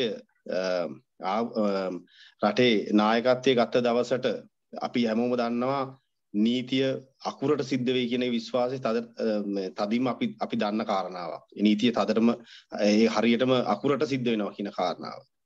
එතකොට මේ නීති විරෝධී සුළු පරිමාණ නීති විරෝධී දේවල් කරගෙන යන මිනිස්සු ගොඩාක් වෙලාවට යම් අවස්ථාවක ඒ අවස්ථාව ඒ කියන්නේ ඡන්දය පාවිච්චි කරන අවස්ථාවේදී මේ බොහෝ වෙලාවට ඡන්දය ජනතා විමුක්ති පෙරමුණට පාවිච්චි කරද කියන ගැටලුවක් තියෙනවා කියලා මම විශ්වාස කරනවා. මොකද අපි කරන දේවල් අපිට කරගෙන යන්න බැරි වෙයි. මේ නීතිය හරියටම ක්‍රියාත්මක වෙයි. අපිට හිරගෙවල් වල ලගින්න වෙයි කියන කාරණාව ASCII බියක් දක්වනවා ඇති මට විශ්වාසයක් තියෙනවා. ඒ නිසා කිසිම දෙයකට ජනතා විමුක්ති පෙරමුණේ සම්බන්ධ නොවෙනවා කියන විශ්වාසය තියෙනවා. සහ ඡන්දය ජනතා විමුක්ති පෙරමුණෙන් මේ රට වෙනුවෙන් පාවිච්චි කරයිද කියන ප්‍රශ්නේ තියෙනවා. ජනතා විමුක්ති පෙරමුණට දෙයිද කියන ගැටලුව තියෙනවා මට එකක්. ඉතින් ඒ නිසා ඒ ජනතාවට පණිවිඩයක් දෙන්න පුළුවන් නම් මම හිතනවා විශාල පිරිසක් නීති විරෝධීව පොඩි දේවල් කරලා ජීවත් වෙනවා කියන එක විශ්වාස කරන විශාල පිරිසක්. එතකොට මේ මිනිස්සුන්ට පණිවිඩයක් දෙන්න පුළුවන් නම් මේ මිනිස්සුන්ව වෙනස් කරන්න අපි මොන හරි දෙයක් කරනවා. ඔබ හිරිය දාන එක නෙමෙයි කරන්නේ. ඔබ චේන්ජ් ඔබ වෙනස් කරන්න ඕනේ. ඔබට පුළුවන් දේ පෙන්වලා දෙන්න ඕනේ.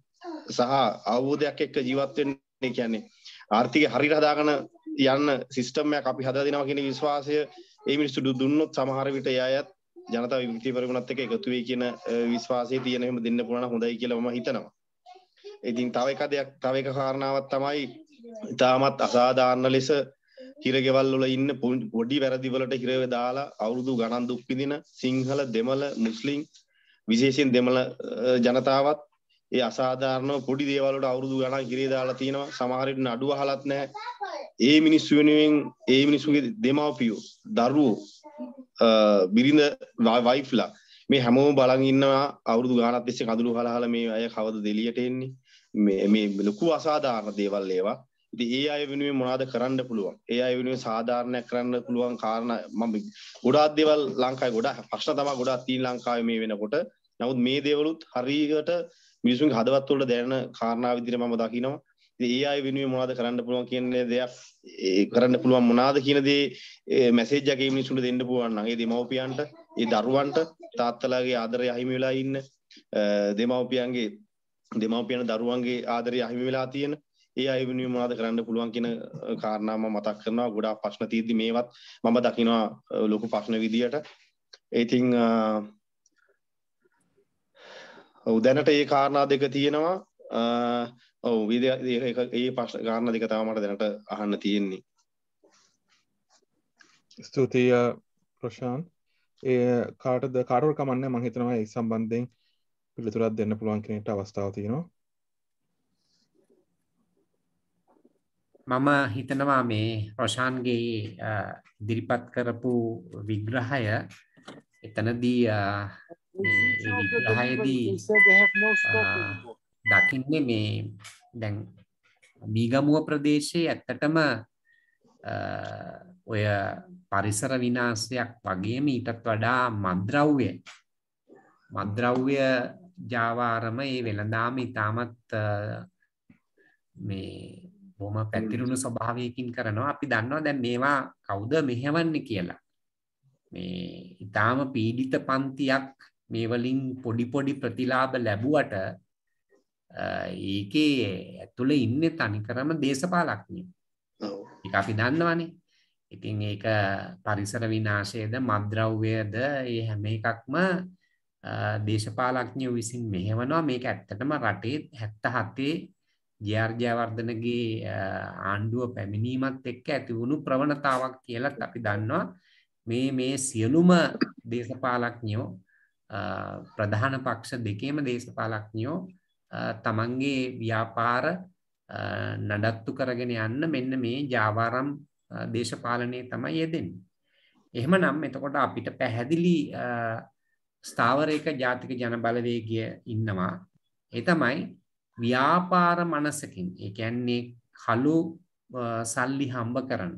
එහෙම නැත්නම් දේශපාලනයට පිවිසෙන්නේ තමන් ව්‍යාපාර කරන චේතනාවකින් නෙමෙයි. අපි ජාතික නිෂ්පාදනය වර්ධනය කරන ජාතික නිෂ්පාදනය වර්ධනය කරන ව්‍යාපාරික ප්‍රජාව ගැන නෙමෙයි මේ කතා කරන්නේ.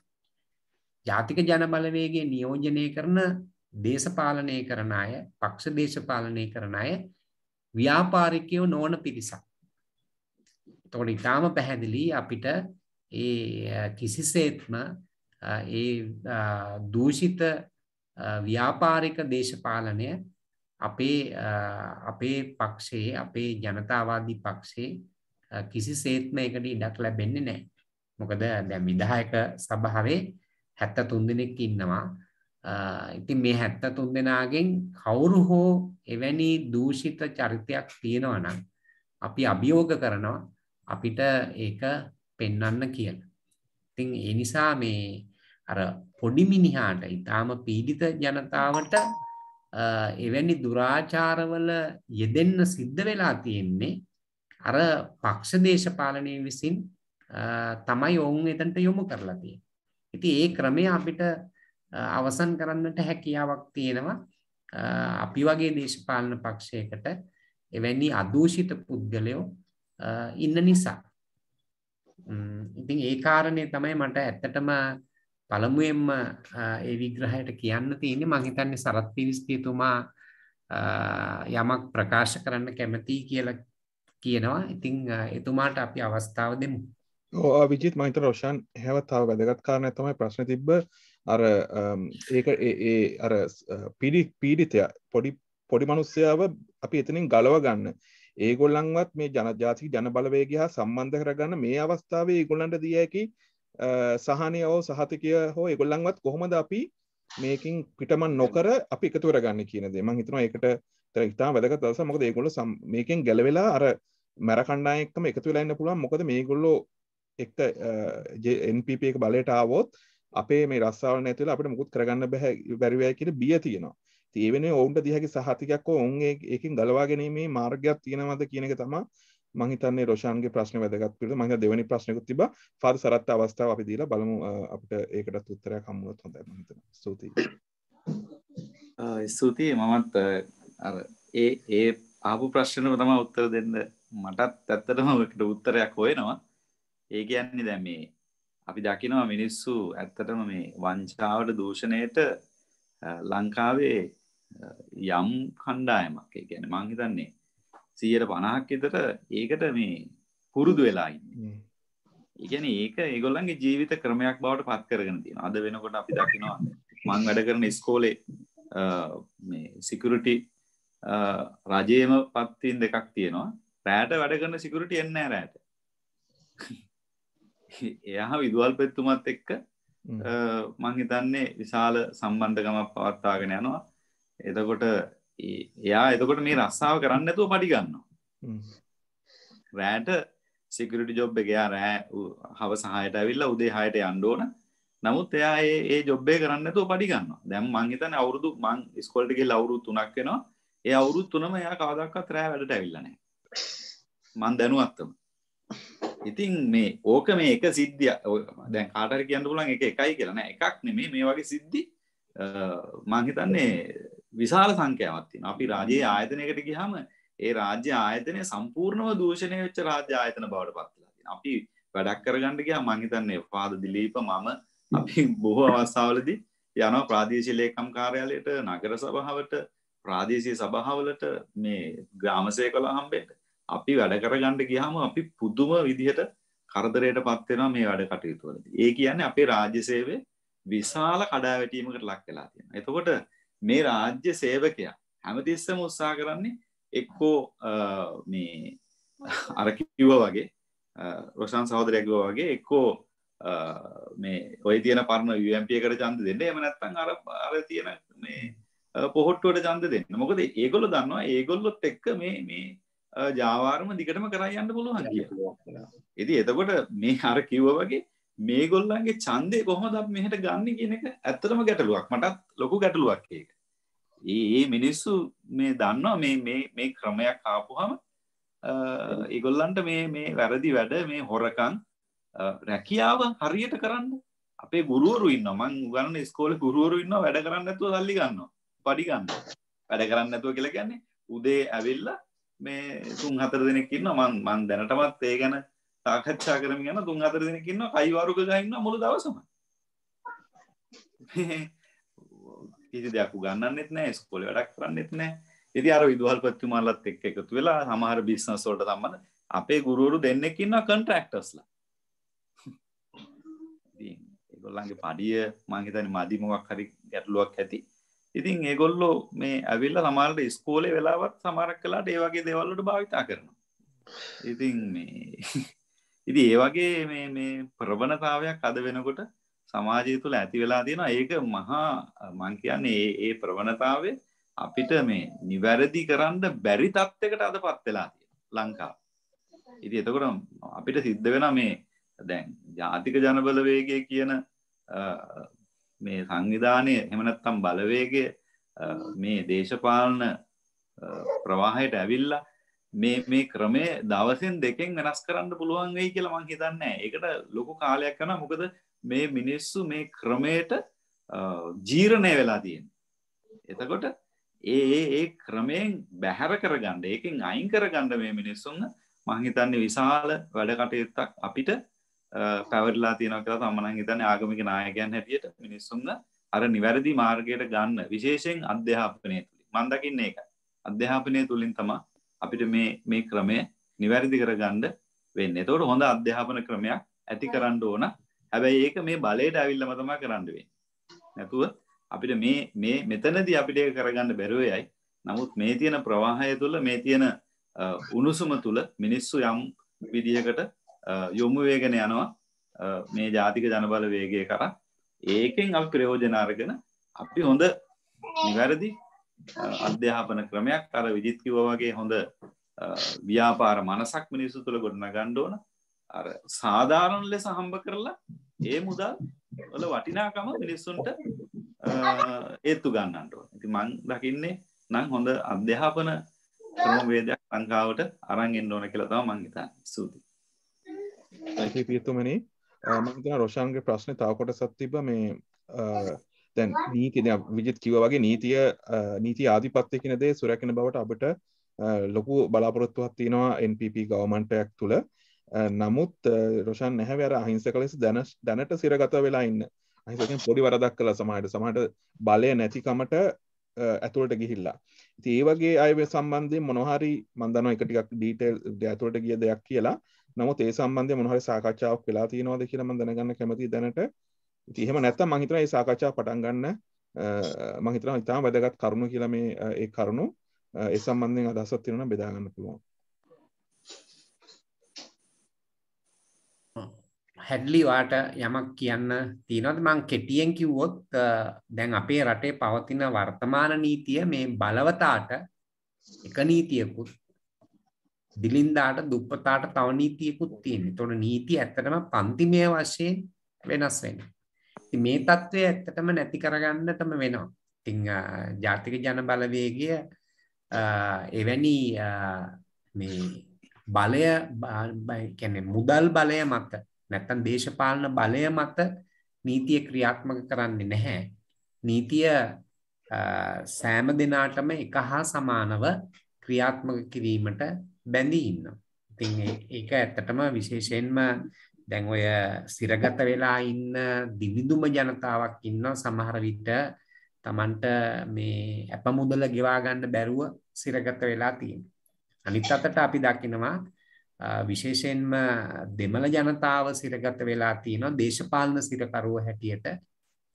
තාමත් ඔවුන්ට මේ නඩු නැතුව වසර ගණනාවක් ඔවුන් සිරගත වෙලා තියෙනවා. ඉතින් මෙන්න මේ කාරණා විශේෂයෙන්ම සිරගත වූවන් පිළිබඳව පීඩිත වූවන්ගේ ඒ සිරගත වීම පිළිබඳව නීතිය සාධාරණව යෙදවීමට අපි බැඳී ඉන්නවා. ඒක තමයි ඇත්තන් අපිට දෙන්න තියෙන සහතිකය. නීතිය ධනයට බලයට යොමු කරන්නට නැත්නම් ඒක සීමා කරන්නට අපි ඉඩ තියන්නේ නැහැ කියන එක. මම පොඩි අදහසක් දෙන්නම්. පොඩි එකක් පොඩ්ඩක් එකතු කරන්නම්. අර රාජ්‍ය සේවය ගැන කතා කළානේ. දැන් අධ්‍යාපනය වගේම තමයි සෞඛ්‍ය ගත්තත්. එතකොට අකාර්යක්ෂමතාව. ඒ කියන්නේ වැඩ නොකිරීම. දැන් සමහර වෛද්‍යවරු ඉන්නවා දවසට පැය 2යි වැඩ කරන්නේ. එතකොට ලොකු ගාණක් ඕටි දානවා. එහෙම තමයි මේ සිස්ටම් එක යන්නේ. ඉතින් අද අපේ රටේ ගත්තොත් එහෙම සෞඛ්‍ය ගත්තොත් එහෙම දැන් සෞඛ්‍ය අපේ රටට ඇවිල්ලා තියෙන කෙලිම UK සිස්ටම් එකනේ ඇවිල්ලා තියෙන්නේ. එතකොට දැන් අපේ වර්ගීකරණය හැටියට ගත්තොත් එහෙම අද අපේ සෞඛ්‍ය පද්ධතියේ තියෙන්නේ ලෝකයේත් එක්ක වර්ගීකරණයක රෑන්ක් එක තියෙන්නේ 84 තියෙන්නේ. එච්චර යට ඉන්නේ අපි. ඉතින් අපි හිතනවා දැන් ඒ සෞඛ්‍ය. ඒතර දැන් නීතිය ගැන කතා කරත් ඒත් එහෙමයි. මට මතක හිටින නීතියත් 60යි 70යි අතර තියෙන්නේ රෑන්ක් කරපුවම. ඒ හැම තැනම තියෙන්නේ. දැන් අපි හිමු නඩුවක් දැම්මොත් අවුරුදු කීයක් යනවද ඒක ඉවරයක් වෙන්න? අපි දැන් සාමාන්‍ය කතා කරනවා නීතිපති දෙපාර්තමේන්තුව ස්වාධීන නැහැ දේශපාලන ඒක වෙන පැත්තක්. ජනතාවගේ පැත්තෙන් ගත්තොත් එහෙම කාටද නඩුවක් දාන්න පුළුවන්. එතන මේ ලොකු ප්‍රශ්න ගොඩක් වෙලක් තියෙනවා. ඉතින් ඒ අධ්‍යාපනය ගත්තත් එහෙමයි. මම හිතන්නේ අපි හිතනවා එකක් රටේ හරි නිවැරදි නායකත්වයක් ඇති වුණොත් එතකොට ඒ නායකත්වයට සමාන්තරව මේ අමාත්‍යාංශ ප්‍රඥායකත්වය වෙනස් වුණොත් ඒ මත වෙනසක් ඇති වෙන්න පුළුවන් කියලා නායකත්ව වෙනසකින්. ඒකට පැරලල්ම අපි ළඟ තියෙන වැඩපිළිවෙලක්. දැන් සෞඛ්‍යයට අපි වෙනම වැඩපිළිවෙලක් මේ ඉදිරිපත් කරලා තියෙනවා. අපි අනිකුත් රටවල තියෙන සෞඛ්‍ය පද්ධතීන් අධ්‍යයනය කරලා ඒවල එක්ස්පීරියන්ස් අරගෙන එහෙම අරගෙන තියෙනවා. අපි එවැනි මේ රිෆෝම්ස් වලට තමයි යන්න වෙන්නේ. ඒ රිෆෝම්ස් කරන්න වෙන්නේ නායකත්වයෙන් වෙන නායකත්වයේ ඇති වෙන වෙනසකිනුත් විතරයි. එහෙම නැත්නම් ඒවා කවදාකවත් ක්‍රියාත්මක කරන්න හම්බෙන්නේ නැහැ. අර කිව්වා වගේ දැන් ඔය පුරු ඇත්තටම අපිට ඡන්ද දෙන්නේ නැහැ තමයි එහෙම එකක් තියෙනවා. නමුත් දැන් අද රටේ තියෙන තත්ත්වය ගත්තොත් එහෙම ආයත පවාද ජීවත් වෙන්න බැරි තත්ත්වයක තමයි ඉන්නේ. ඉතින් ඒ නිසා මේ මම හිතන්නේ ඒක අමාරු වැඩක් ඔය ඒගොල්ලන්ගෙන් ඡන්දය අපිට ගන්නවා කියන එක. නමුත් ඒ අයට උනත් අද වැදිලා තියෙනවා අද සමාජ ක්‍රමේ ඒගොල්ලන්ගේ ආර්ථිකය ඒකට මේ බාධා වෙන නිසා මම හිතන්නේ යම් මේ අපිට ඉච්චර අමාරුවක් වෙන එකක් නැහැ කියලා එයාගෙත් යම් අදහස් මේ සහයෝගය ගන්න. ඉතින් අනිත් එක තමයි දැන් සමහර අය අපි දැන් අපේ මේ ප්‍රතිපත්ති හරියට අධ්‍යයනය කරලා නැත්නම් අපි ළඟ විශ්වාසයක් තියෙන ඡන්ද දෙන කට්ටියක් ඉන්නවා. ඊට අමතරව අර රැල්ලට ඡන්ද දෙන කට්ටියකුත් ඉන්නවනේ. සමහර වෙලාවට අපේ රැල්ල අපේ පැත්තට ආවොත් සමහරට ඒගොල්ලොත් හිතනවා මේගොල්ලොත් එහෙම හිතන්නේ අරගොල්ලොත් එකයි මේගොල්ලොත් බලය ගත්තම එහෙම කරා කොහොම හරි අපිට අපේ වැඩේ කරගන්න පුළුවන් කියන මට්ටමේ ඉඳගෙන හරි මම හිතනවා මේ යම් සහයෝගයක් ගන්න පුළුවන් කියලා. ඉතින් අපිට එහෙම නැතුව අර ලොකු අධ්‍යාපනයක් දීලා එහෙම මම හිතන්නේ ඒක චර් ලේසි වැඩක් කියලා. thank you. ස්තුතියි. මම හිතනවා ඇත්තට මට මේ අහන් ඉඳි හිතුනේ කියන්නේ දේශපාලන විතරක් දොස් කියන්න බෑ කියන එක මේ ප්‍රශ්නේ නේද මේකට වා කියන්න ඕනේ. ඇත්තටම ආයසරයක්. ඉතින් ජනතාව විශේෂයෙන් මොකද ජනතාවගේ හැටියට තමයි ඉතින් නායකයෝ පත් වෙන්නේ රටකට. ඉතින් ওই වගේ ඇත්තටම හොරගම් කිරීමක් නේද? ඒකට සේවය හරි ලෙස ඉටු කරන්නේ නැහැ කියලා කියන්නේ ගුරුවරු ලෙස හෝ වෛද්‍යවරු ලෙස හෝ නීතිඥ විදියට. ඉතින් සමාජය එතනින්ම ගහගෙන යනවා. ඉතින් ඒක අහන්න දෙයක් නෙමෙයි දේශපාලකයෝ කොහොම කරන එක මං හිතන්නේ. ඉතින් ඒක හරියම කනගාටුදායක තත්ත්වයක්. ඉතින් අපි බලමු මේ වෙනුවෙන් අපිට කරන්න පුළුවන් දේ මොකක්ද කියලා. ඉතින් අවස්ථාව තව ප්‍රශ්න ගැටළු අදහස් ඉදිරිපත් කරන්න. ඔබට රේස් හෑන්ඩ් ඔප්ෂන් එකක් පාවිච්චි කරන්න පුළුවන් අවශ්‍ය නම්. එහෙම නැත්නම් කතා කරන්නත් පුළුවන් කෙලින්ම ඔබගේ ප්‍රශ්න ඉදිරිපත් කිරීමට.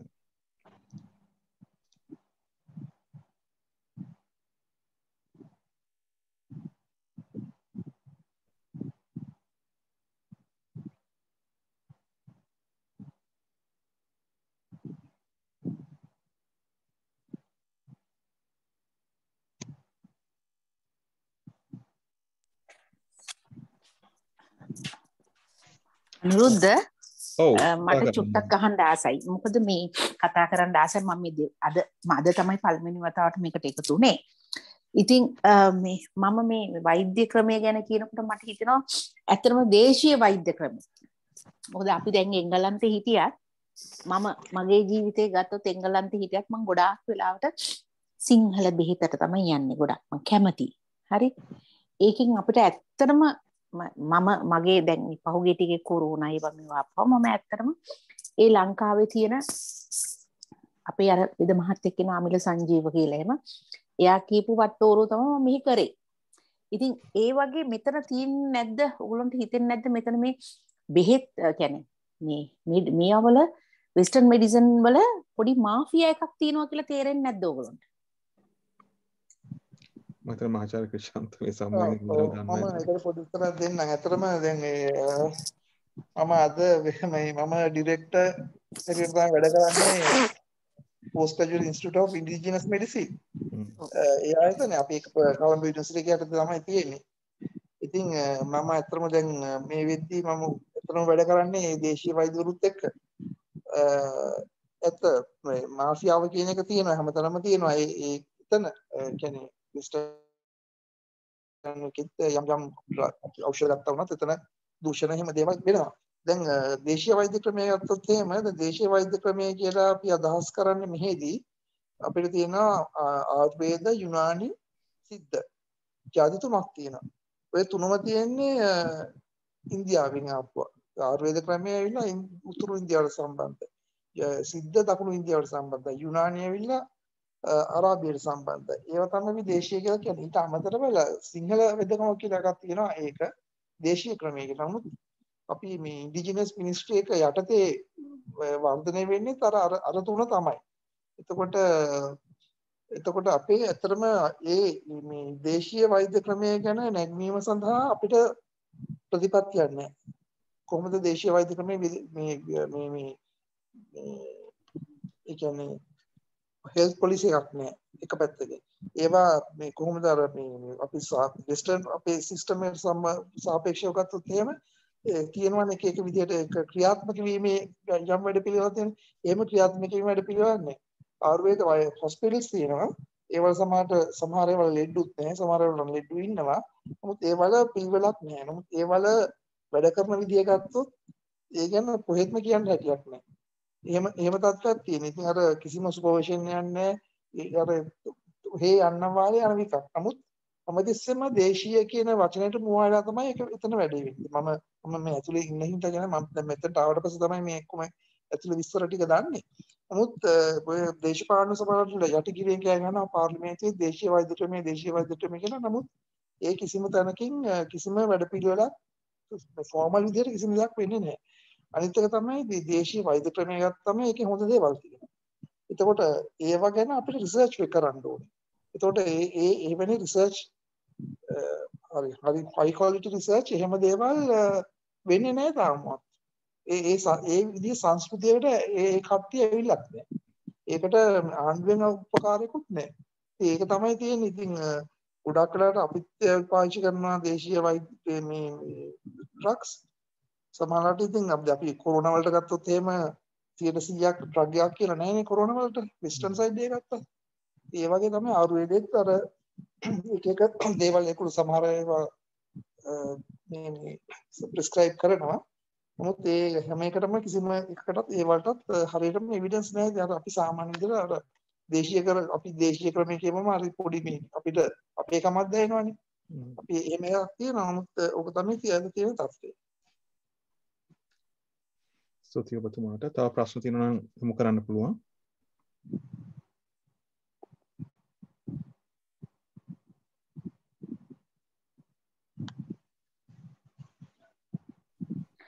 මට තව එකක් අහන්න ඕනේ. මොකද මම දැන් මම වැඩ කරේ බැංකුවේ. එතකොට බැංකුවේ වැඩ කරනකොට අපි ඒ කාලේ වැඩ කරන කාලේ ඇත්තටම මේ මම දන්න හැටියට මම දැන් ගත්තොත් අපි මම රෑන්ක කෙනෙක්. ඒ වැඩ කරන කාලේ ඇත්තටම අපිට පුදුම ආදරයක් බැංකුව ගැන තිබ්බා. අපි ඇත්තටම කස්ටමර්ස්ලාට පුදුම ආදරයකින් ඒගොල්ලන්ට තියෙන ප්‍රශ්න ගැන වුණත් හරි මොනවා හරි එකක් ගැන අපි කතා කරලා. නමුත් දැන් මේ රාජපක්ෂ පාලනයත් එක්ක ගන්නකොට ඇත්තටම මේ බැංකුවේ එක වකවාකුළුනේ මේ නාමල් තමයි ගොඩාක් අයට සල්ලි අරගෙන මේ මොනවාද මේ අයබෑර්තු පිරෙව්වේ. ඒ කියන්නේ යාළගේ කට්ටියව ඒගොල්ලෝ දන්න කරන කට්ටියව දාලා තමයි මේවා කරේ. ඇත්තටම ඒකෙදි උනේ ඒ බොහෝමයක් ඒ මං හිතන්නේ 100 ගාණක් ගත්තොත් ඒගොල්ලෝ ඔක්කොම හොරකම් කරා. ඒ කියන්නේ සොරකම් කරා කියන්නේ මම දැනුවත්ම කීප දෙනෙක් මේ එංගලන්තේ ඉන්න අයගේ පිට රටවල් වල ඉන්න අයගේ පෙන්ෂන් එක එනවනේ. පෙන්ෂන් එක ආපුවාම රජේ ඒවා වෙනවා ප්‍රයිවට් ඒවා වෙනවා. එතකොට ආමි වල හිටපු අයගේ ඒවා වෙනවා. මේ ඊයේ පෙරේදත් මට කෙනෙක් කතා කළා ඒ සල්ලි එහෙ නැහැ. ගණ්ඩ යනකොට සල්ලි නැහැ. එතකොට ඒක හොයාගෙන යනකොට ඕකේ ඉන්නේ කවුරු හරි එක ඇමති කෙනෙක්ගේ මේ වැහකට ආපු නාමල්ගේ කාගේ හරි ආපු කෙනෙක් තමයි ඕක එතන වෙලා තියෙන්නේ. ඉතින් මේ මෑතකදීත් මගෙත් එක වැඩ කරපු මගේම හොඳම යාළුවෙකුට එහෙම වෙලා අන්තිමට පාස්වර්ඩ් එකක් දීලා මේ අනික් ළමයා හොරකම් කරලා තියෙනවා සල්ලි. ලොකු ගාණක් එයාගේ account එකට transfer කරගත්තයි කියන්නකො. අන්තිමට ඇත්තටම අපේ එතන B class A class කියලා තියෙන එකේ එතන සිග්නේචර්ස් දානකොට ඒකට අප්‍රූවල් එකට ඒකෙදී මොකද වුනේ මෙයා ඇත්තටම මෙයා නිවැරදි මෙයා විශ්වාසවන්තකමකට දුන්නා හරියක් කරන්න කියලා. නමුත් ලක්ෂ ගාණක් හොරකම් කරගත්තා.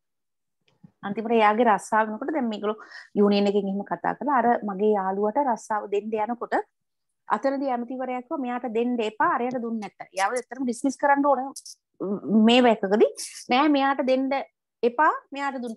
ඒ කියන්නේ ගොඩාක් වෙලාවට මේ නීතිය තමයි ගොඩක් තියෙන්න ඕනේ. ලංකාවේ දැන් අපි මෙහි ඉන්නකොට ඇත්තටම නීතිය අපි පාර වයින් උනත් කැමති නෑ මෙහි ක්‍රොසින් එකක් නැතුව ඇත්තටම මේ රටේ. ඉතින් ඒ වගේ අර නීතිය නැති නිසා ඒගොල්ලොන් අර නීතිය අර එතනදී නීතිය සෑහෙන්න බලපෑව අරයට රස්සාව දෙන්න බෑ මෙයාට දුන්නොත් තමයි දෙන්න පුළුවන් කියන ඒක ඇත්ත එතන ඇත්ත එයා කරේ නැහැ එයා හොඳ හිතින් කරේ අපිට ඒක වෙලාවකදී සමහර වෙලාවට තියෙනවා දැන් බැංකුවේ නීතියක් තියෙනවා හොඳ හිතින් කරපු වැරදි වලට සමාව දෙනවා නමුත් මෙතනදී මෙයා හොරකම් කරලා අන්තිමට අර මගේ යාළුවට රස්සාව දෙන්න කලින් මෙයාට දුන්නොත් තමයි කියන එක අන්න ඒ වගේ දේවල් තියෙනවා මොකද අර ආණ්ඩුවෙන් ඔය මේ අගමැති කෙනෙක්ගෙන් මේ ඇමති කෙනෙක්ගෙන් එහෙම අන්න ඒවා තියේවිද මේකේ ජන බලවේගෙන් තියේවිද? ඒවා කරගන්න පුළුවනීද? අන්න එතන පොඩි ගැටලුවක් තියෙනවා. ඒ කියන්නේ ඒ මාර්ගයෙන් ආපු කෙනෙකුට එතනදී සෑහෙන පවර් එකක් එතනට එනවා. ඒවට ඒකට ලැබෙන පිළිතුර මොකද්ද? මෙහෙමයි අපි ඇත්තටම අපි ජාතික ජන බලවේගයේ හැටියට කතා කරන්නේ සිස්ටම් චේන්ජ් එකක්. අපි නිකන් දේශපාලන මාරුවක් නෙමෙයි අපි ඒක අපි එහෙම දේශපාලන මාරුවක් නම් අපි මෙතන ඇත්තටම ඉන්න ඕනෙත් නැහැනේ. අපිට ඕන වෙලා තියෙන සම්පූර්ණ සිස්ටම් එකම චේන්ජ් කරන්න. සිස්ටම් එකම චේන්ජ් කරනවා කියන්නේ උදාහරණයක් විදිහට දැන් රාජ්‍ය සේවය අකාර්යක්ෂමතාවල් තියෙනවා. උඩ දේවලුත් තියෙනවා. අකාර්යක්ෂම දේවතාවය හැමතැනම තියෙනවා. ඒ වගේම දැන් ඔය හොරකම් ගැන කතා කරපුවම මම අහලා තියෙනවා අපේ රාජ්‍ය බැංකුව පස්සේ හොරකම් වෙනවා කියන එකත් මම අහලා තියෙනවා. එතකොට දැන් අර කිව්වා වගේ ඕක එක මේ දවසින් මාසෙකින් අවුරුද්දකින් ඕක හැමදේම එකපාර චේන්ජ් කරන්න එක මම හිතන්නේ කාටවත් කරන්න පුළුවන් කියන එක. නමුත් අපිට ස්ටෙප්ස් ගන්න පුළුවන් මේ නීති හරියට ක්‍රියාත්මක කිරීම, හරි පුද්ගලයෝ හරි තැනට දේශපාලන මේ බලපෑමකින් තොරව පෝස්ට් දෙද්දී ඒ වගේ දේවල් පිරවීම සුදුසුසාර තැනදීම අන්න ඒ වගේ දේවල්. මොකද හැමතැනම දේශපාලන පත්වීම් තියෙනවා. දේශපාලන පත්වීම එකක් තමයි මේ උතන වෙන්නේ. නමුත් අපේ අතර එහෙම ඒක අපේ මූලික ප්‍රතිපත්තියක්. අපේ දේශපාලනය කියලා අපි මේ නුසුදුසුෙක්ට පත් කරන්නේ කිසිම තැනකට. අනිත් පැත්තෙන් අර අපේ අධ්‍යාපන ක්‍රමය ගත්තත් ඒකත් සම්පූර්ණ වෙනස් වෙන්න ඕනේ. කියන්නේ නීතිය ඒක මම කල් යනවා කියලා. මොකද පළවෙනි පන්තියේ ඉඳන් සමහරට පළවෙනි පන්තියට දාගන්නේ හොරකමෙන්. සමහරට මේ බර්ත් සර්ටිෆිකේට්ස් මාරු කරනවා අම්මලා. අන්න ඒ තත්ත්වයට තියෙන. ඉතින් අර එතන ඉඳන්ම හොරකම තමයි පුරුදු වෙන්නේ. ඒ සංස්කෘතිය මම හිතන්නේ එතන ඉඳන්ම අපි වෙනස් කරන්න වෙනවා. ඒකට අපේ දැන් කිව්ව පාරෙන් පයින් නැහැ කියලා ඇත්ත. ඉතින් අපි එහෙම තමයි හැදිලා තියෙන්නේ. මේ සංස්කෘතිය චේන්ජ් කරලා ඒ සිස්ටම් එක චේන්ජ් කරන්න හින්දා තමයි අපිට යම් කාලයක් ගත වෙන්නේ. අනිත් එක මේ අපි කවදාකවත් ජාතික ජන බලවේග ආණ්ඩුවක් යටතේ ඔය පරණ එකට විදිහට නම් යන්නේ නැහැ කොහෙත්ම. ඒක අපි කියන්නේ අපි වෙනස් වෙන්නේ එතනින්. අනිත් දේශපාලන පක්ෂ වලට වඩා.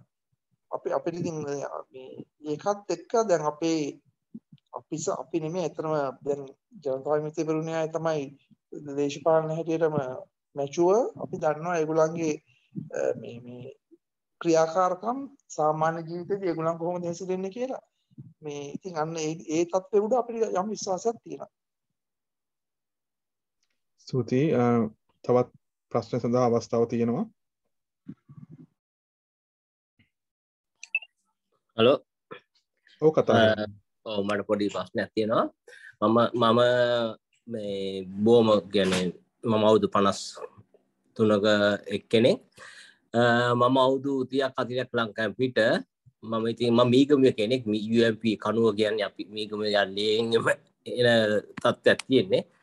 ඒ වුණාට දැන් අද මම කතා කරද්දී ලංකාවට අපේ මස්සෙලා කිව්වා මේ JVP රැල්ලක් තියෙන්නේ කියලා. ඒ වුණාට මම හිතන්නේ මේ ප්‍රශ්නේ මට දැනගන්න ඕන.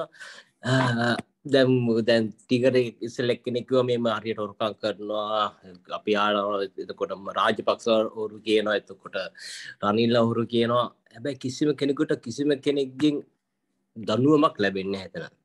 කිසිම මේ අධිකරණයක් තියෙනවා නම් ඒ හොරකම් කරපු අය අපි දන්න මේක මේ බොහොම ලක්ෂපති වෙච්ච අය ඉන්නවා. බොහොම චූටි පොඩියට හිටපු අය. කොහොම සල්ලි ආවද කියලා අපිට දන්නේ නැහැ. හැබැයි කිසිම විදියකින් ඒ අයට කිසිම දඬුවමක් ලැබෙන්නේ නැහැ. දැන් අපි ලංකාවේ සුනාමි ආපු වෙලාවේ අපි බොහොම ආසාවෙන් කියලා ලංකාවට ගිහිල්ලා අපි ඉඩම් ගෙවල් අදලා අපි ලෑස්තුණා යන්න ආසාවෙන් ඉන්න. කවදාද යනවා කියලා හිතාගන්න. දැන් මේ දැනුත් අපි තියෙන ඊට කඩන් අපි විකුණලා ඔක්කොම වැඩක් නැහැ කියලා අතහැරලා තියෙන ලංකාවේ එච්චරට එපා වෙලා තියෙන්නේ. දැන් අපි වගේ ගොඩක් අය දැන් අයට මේ JP එකට දුන්නොත් මොකද්ද වෙන්නේ? මං හිතන්නේ සාමාන්‍ය මිනිසුන්ට දැනගන්න ඕන මේ තියෙන හොරකම් ඔක්කොම ගත්තු සල්ලි කාර්යය අරගෙන හොරකම් කරලා තියෙනවා නම් ඒ දේවල් අයට දඬුවම් ලැබිය යුතුමයි. ඒ මොනොත් ඔය 225න්ම 200ක් විතරම ඇතුලේ ඉන්න ඕන. මම හිතන විදිහට මේගමේ ඉස්සෙල්ලා ඩෙන්සිය පෑන්ඩි කියලා මේ අපේ දේශපාලනේ එයා නම් බොහොම කාටවත් වැඩක් නැහැ. එයාටත් වැඩක් නැහැ කියලා කියන්නේ එච්චට අවංකව කෙනෙක්. ඇත්තත් ඒ කාලේ ආපු කෙනෙක්. ඒ වගේ අය තමයි දැන්ට ඇත්තෙම ලංකාවට අවශ්‍ය. ඉතින් ඒ වගේ මොකද්ද මේ JVP එකන්නේ මේ අපේ අවුන්ඩර් සහෝදරයාගේ පක්ෂය මොකද්ද කරන්න ඉතින් ඉන්නේ මොකද්ද මිනිසුන්ට දෙන්න විශ්වාසය මොකද්ද මිනිසුන්ට දෙන්න මේ හරි අපි ආවොත් මෙන්න මේ ඔරකම් ටික නැති කරනවා අපි ඔරකම් ඒ අයට දනුවම් දෙනවා කියලා අපිට මොකද්ද දෙන පොරොන්දුව ඒකයි මගේ ප්‍රශ්නේ ස්තුතියි පිළිතුරක් මම හිතන්නේ මේ මුලදීම මම කිව්වා මේ එහෙම දූෂිත පුද්ගලයෙක් අපේ විධායක කමිටුවේ ඉන්නවනම් අපිට එහෙම කෙනෙක්ට ඕනම අපි ජනතාවට විවෘතව කියනවා ඒක මේ එහෙම ඉන්නවනම් අපිට අභියෝග කරන්න පුළුවන්. ඉතින් මම හිතන්නේ මේ ව්‍යාපාර කරන්න අදහසක් තියෙන දේශපාලඥයෝ ජාතික ජන බලවේගයට ඇතුළත් කර ගනී කියලා. ඒකට කිසිසේත්ම ඉඩක් තියෙන්නේ නැහැ. ඉතින් අර ප්‍රොෆෙසර් කිව්වා වගේ අපි ව්‍යුහාත්මක වෙනසක් බලාපොරොත්තු වෙනවා. ඉතින් ජාතික ජන බලවේගයේ නියෝජනය කරන දේශපාලන කණ්ඩායම පිළිබඳව නම් අපිට සහතිකයක් දෙන්නට පුළුවන්. හැබැයි ඔය රාජ්‍ය සේවය නිවැරදි මඟට ගෙන යන්න අපිට යම් කාලයක් ඕන වෙනවා. මොකද ඒක ඇත්තටම මේ අපිට නායකත්වයේ ආදර්ශයක් දීලා තමයි ඒක හදාගන්නට වෙන්නේ. ඊටාම සියුම් ලෙස ඒක හදන්නට වෙනවා. මොකද සිස්ටම් චේන්ජ් එකකට ඇත්තටම මේ බහුතර ජනතාවක් කැමති නැහැ. පදසරත් කිව්වා වගේ ඒ අයට වැඩ කරන්න වෙනවා. ඉතින් තමන්ගේ රාජකාරිය නියමිත පරිදි කරන්නට වෙනවා. ඉතින් ඒකට අවශ්‍ය නීති රීති සකස් කරන්නට වෙනවා. දැන් අවුරුදු ගාණක් ඒ පැහැර අරපු අයට අලුත් සිස්ටම් එකකට එනකොට ඉතාමත් අමාරු වෙනවා. ඒ නිසා මේ ඒකට අපිට යම් කාලයක් යනවා. ඉතින් ඒ තුලම තමයි අපිට ආර්ථික ප්‍රතිලාභ ලැබෙන්නේ. ඉතින් ආර්ථිකය ගොඩනගන්න හැකි වෙන්නේ ඒ රාජ්‍ය සේවය ඉතාමත් මනවින් කාර්යක්ෂමව ඉටු වුණොත් පමණයි. හැබැයි දේශපාලන පක්ෂයක් හැටියට ඒ දේශපාලනයේ යෙදෙන අය පිළිබඳව ඉතාම පැහැදිලි තීරණයක අපි ඉන්නවා. දැනටමත් ඒවා අපි ප්‍රකාශයටපත් කරලා තියෙනවා. ඒ අයට නිල නිවාස නැහැ. ඇමතිවරුන්ට නිල නිවාස නැහැ. විශ්‍රාම වැටුප් නැහැ. වාහන පර්මිට් නැහැ. ඒ වගේ මේ සේවය සඳහා අවශ්‍ය මූලික පහසුකම් සැපයීමක් කරනවා. ඉතින් ඒක තමයි අපිට දෙන්න පුළුවන් සහතිකය. විචිත් මම හිතන්නේ ප්‍රශ්නෙම තිබ්බ කොටසක් දැන් හරි ඒක කිසි ප්‍රශ්නයක් නැහැ ඉස්සරහට ජාතික ජන බලවේගය කරන දේ. නමුත් මේ කියන ඩොලර් බිලියන ගාණක් තියෙනවා හොරකම් කරපුවා රටෙන් පිටට ගෙනිච්ච ඒවා. එතුමාගේ ප්‍රශ්නේ තිබුණ කොටසක් තමයි මම හිතන්නේ ඒ සම්බන්ධයෙන් මේ හොරු ඇල්ලීම කියන සිංහලෙන් කියනවනේ හොරු ඇල්ලීම සම්බන්ධයෙන් මොකද්ද ප්‍රතිපත්ති කියන එක NPP එකේ සහ කොහොමද ඒකට තියෙන වැඩපිළිවෙල කියන එක. ඔය ඒක මම හිතන්නේ ජාතික ජන බලවේගයේ නායක අනුර කුමාරත් පැහැදිලි කරලා තියෙනවා. දැනට මේ ඔය රාජ්‍ය සම්පත් කොල්ල කාපු අයගේ ඒ සම්පත් නැවත රාජ්‍ය භාණ්ඩාගාරයට ගෙනීමේ කියලා සංවිධානයක් බිහි වෙලා තියෙනවා. ඒක ඇත්තටම ජාතික විද්වත් සංවිධානයක් සම්බන්ධ වෙලා තියෙන්නේ. ඒ පිළිබඳව මම හිතන්නේ දැන් මේ අපි මේ වර්තමාන අරගලයේ දෙන තරුණ පරම්පරාවේ ප්‍රධාන අපේක්ෂාවක් වෙන්නේ ඒකයි. මම ආරම්භ කරෙත් ඒකයි. දැන් ඔය මට එක පෝස්ට් එකක් ඇවිල්ලා තිබුණා. ඒක මේ එක තරුණියක් පෝස්ටර් එකක් තියාගෙන ඉන්නවා. මේ ඒක හරිම මේ නූතන විදිහට ඒක කරලා තියෙනවා. මේ බොහොම මේ young girl කෙනෙක් තමයි මේ පෝස්ටර් එක තියාගෙන ඉන්නේ. ඉතින් එයා කියන්නේ මොකක්ද? You have fucked the wrong generation. fucked කියන වචනේ තේරුම් දෙකක් තියෙන එකක් sex අනිත් එක තමයි you have destroyed කියන එක. ruined කියන එක. එතකොට අපි තේරුම් ගන්න ඕන මේ වර්තමාන මේ අරගලය කරන තාරුණ්‍ය ප්‍රධාන බලාපොරොත්තුවක් තමයි ඒක ඇත්තටම නිර්පාක්ෂික පිරිසක් ඒ තරුණේ මේ අරගලේ යෙදෙන්නේ තමන්ගේ තාත්තව අම්මව දැන් ඔවුන් බලෙන් එක්කන් යනවා ප්‍රොටෙස්ට් එකට. එහෙම තාරුණ්‍යයක් තියෙන්නේ. ඒ ගෙදර දැන් වෙනදා මේ අම්මලා තාත්තලා සමහර වෙලාවට දේශපාලන පාක්ෂිකව දේශපාලන පක්ෂ ඇතුලේ කරන දේශපාලනයට ඔවුන් අකමැති. දැන් ඔවුන් නිර්දේශපාලනිකව ඔවුන්ගේ ඉල්ලීම වෙන්නේ මේ සොරාගත් මුදල් නැවත රාජ්‍ය භාණ්ඩාගාරයට ගේන්න ඕන කියන ඉල්ලීම. එතකොට ජාතික ජනබලවේගීය රාජ්‍යයක් ඒක පැහැර අරින්න කිසිසේත්ම බෑ. හැබැයි ඒකට සුජාත වගකීම් හැකියාවක් තියෙන්නේ ජාතික ජනබලවේගීය රජයකට. මොකද කිසිම දූෂිතයෙක් මෙතන නැති නිසා. අලුත් මුහුණු ඉන්නේ අපි කියනවා අර කිතු දහමේ අනුවට නාසරතේ ජේසු කිව්වා වගේ අපිට ඕන පරණ බඳුන් වල පරණ වයින් දාන්න නෙමෙයි. අපිට දැන් අවශ්‍ය වෙන්නේ අලුත් බඳුන් වල අලුත් වයින් දාලා අපිට සැබෑ ලෙස ඒ පීඩිතයාගේ රාත්‍රී භෝජනේ, පීඩිතයාගේ ආහාරය, පීඩිතයාගේ පානය, ඒ කියන්නේ වතුර ටික, ආහාරය ඒක ක්‍රියාත්මක කරන්න පුළුවන් අලුත් පිරිසක්. ඉතින් ඒ පිරිස ජාතික ජන බලවේගයේ ඉන්නවා.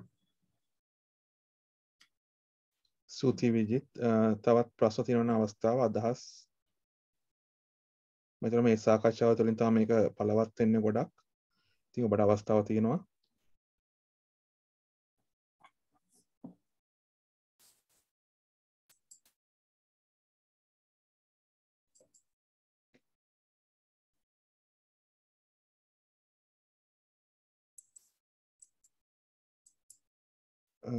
එහෙම නැත්නම් විජිත් අපි අවසන් කරමුද දැන්? එකමාරයි ලංකාව වෙලාව නේද?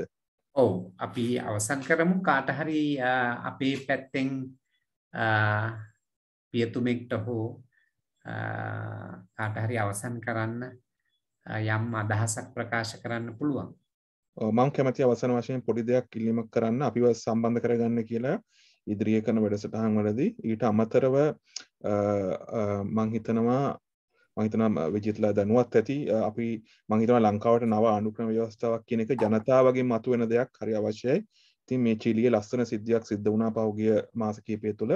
මම හිතනවා ඔබ ඒ ගැන අධ්‍යයනයක් කරලා ඇති. ඉතින් මේ වගේ දෙයක් ජනතාවගෙන් අදහස් අරගෙන මේ පාර්ලිමේන්තුවේ මන්ත්‍රීවරුන්ගෙන් නෙමෙයි රටේ සියලුම ජනතාවගේ අයිතිවාසිකම් සහ අදහස් ගැඹුණ නව අනුක්‍රම ව්‍යවස්ථාවක් තුළින් නව ශ්‍රී ලංකාවක් කරා යන ඒ මාර්ගය පටන් ගන්න ඒ සඳහා යෝජනා ඉදිරිපත් කරන්න කියලා මම මේ විධායක කමිටුව හරහා ඉදිරියට ඒ යෝජනා අදහස් ඉදිරිපත් කරන්න කියලා හිතනවා. මම හිතනවා අපිට එතන හොඳ එක්සැම්පල් එකක් තියෙනවා ඒ සම්බන්ධයෙන් කටයුතු කරන්න කියලා. ඉතින් මම කැමතියි එහෙනම් පියතුමෙක්ට මේ සාකච්ඡාව අද අවසන් කරන්න පුළුවන් නම්. ස්තුතිවන්ත වෙනවා ලංකාවේ ඉඳලා මේ මධ්‍යම රාත්‍රියේ අපි එක්ක එකතු වුණු සියලුම සහෝදර සහෝදරයන්ට මේ අවස්ථාවේදී සහ එංගලන්තයෙන් සහභාගී වුණ ඔබ සැමටමත්.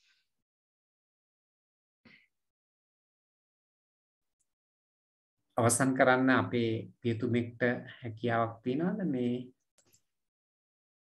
මම හිතන්නේ ෆාදර් සරත් ඉන්නව නේද? ෆාදර් සරත්. ඔව් ස්තුතියි මම හිතන්නේ අපි ගොඩක් වැදගත් දේවල් රාශියක් කතා කරා.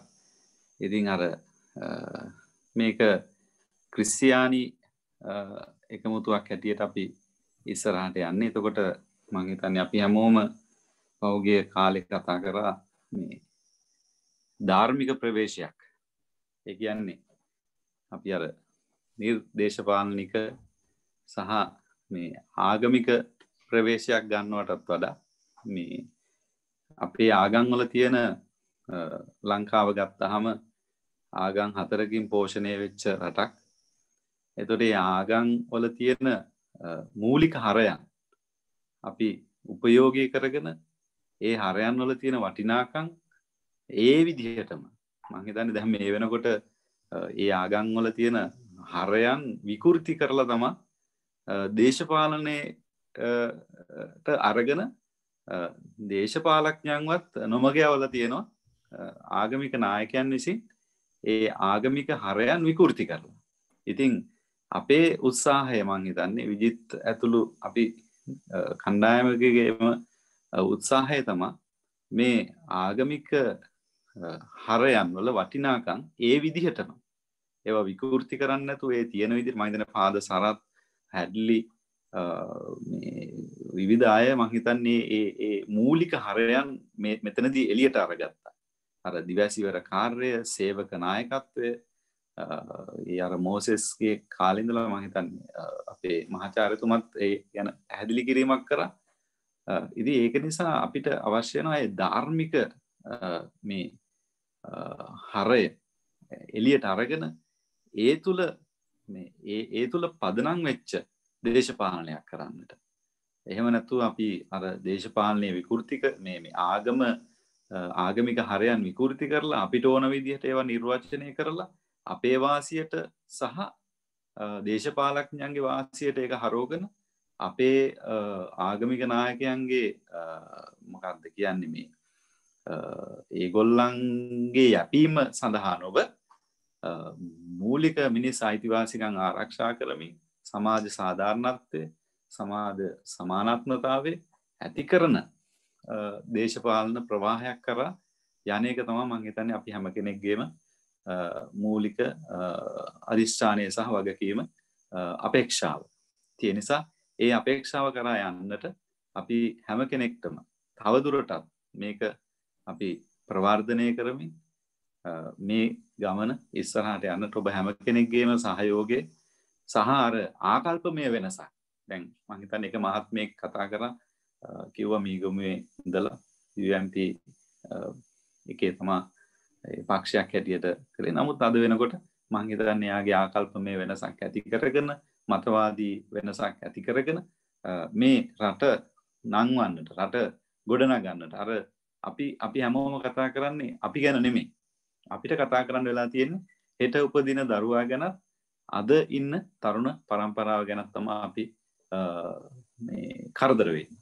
ඒ නිසා ඒ කරදරය තුළ අර ධාර්මික ඒ අපේක්ෂාවන් එක්ක අපි ඉස්සරහට යමු කියලා මම හිතන්නේ අපි හැම කෙනෙක්ගෙම ඉල්ලනවා. ඒ වෙනුවෙන් ඔබ හැම කෙනෙක්ගේම ලබා දුණු දායකත්වයට විශේෂයෙන් අපි ස්තුතිවන්ත වෙනවා. සියලු දෙනාටම සුබ රාත්‍රියක්. ස්තුතියි. ස්තුතියි. සුබ රාත්‍රියක් සියලු දෙනාට ස්තුතියි. ගොඩක් ස්තුතියි අනුරුද්ධ අපිව සම්බන්ධ කළාට. ස්තුතියි විජිත්.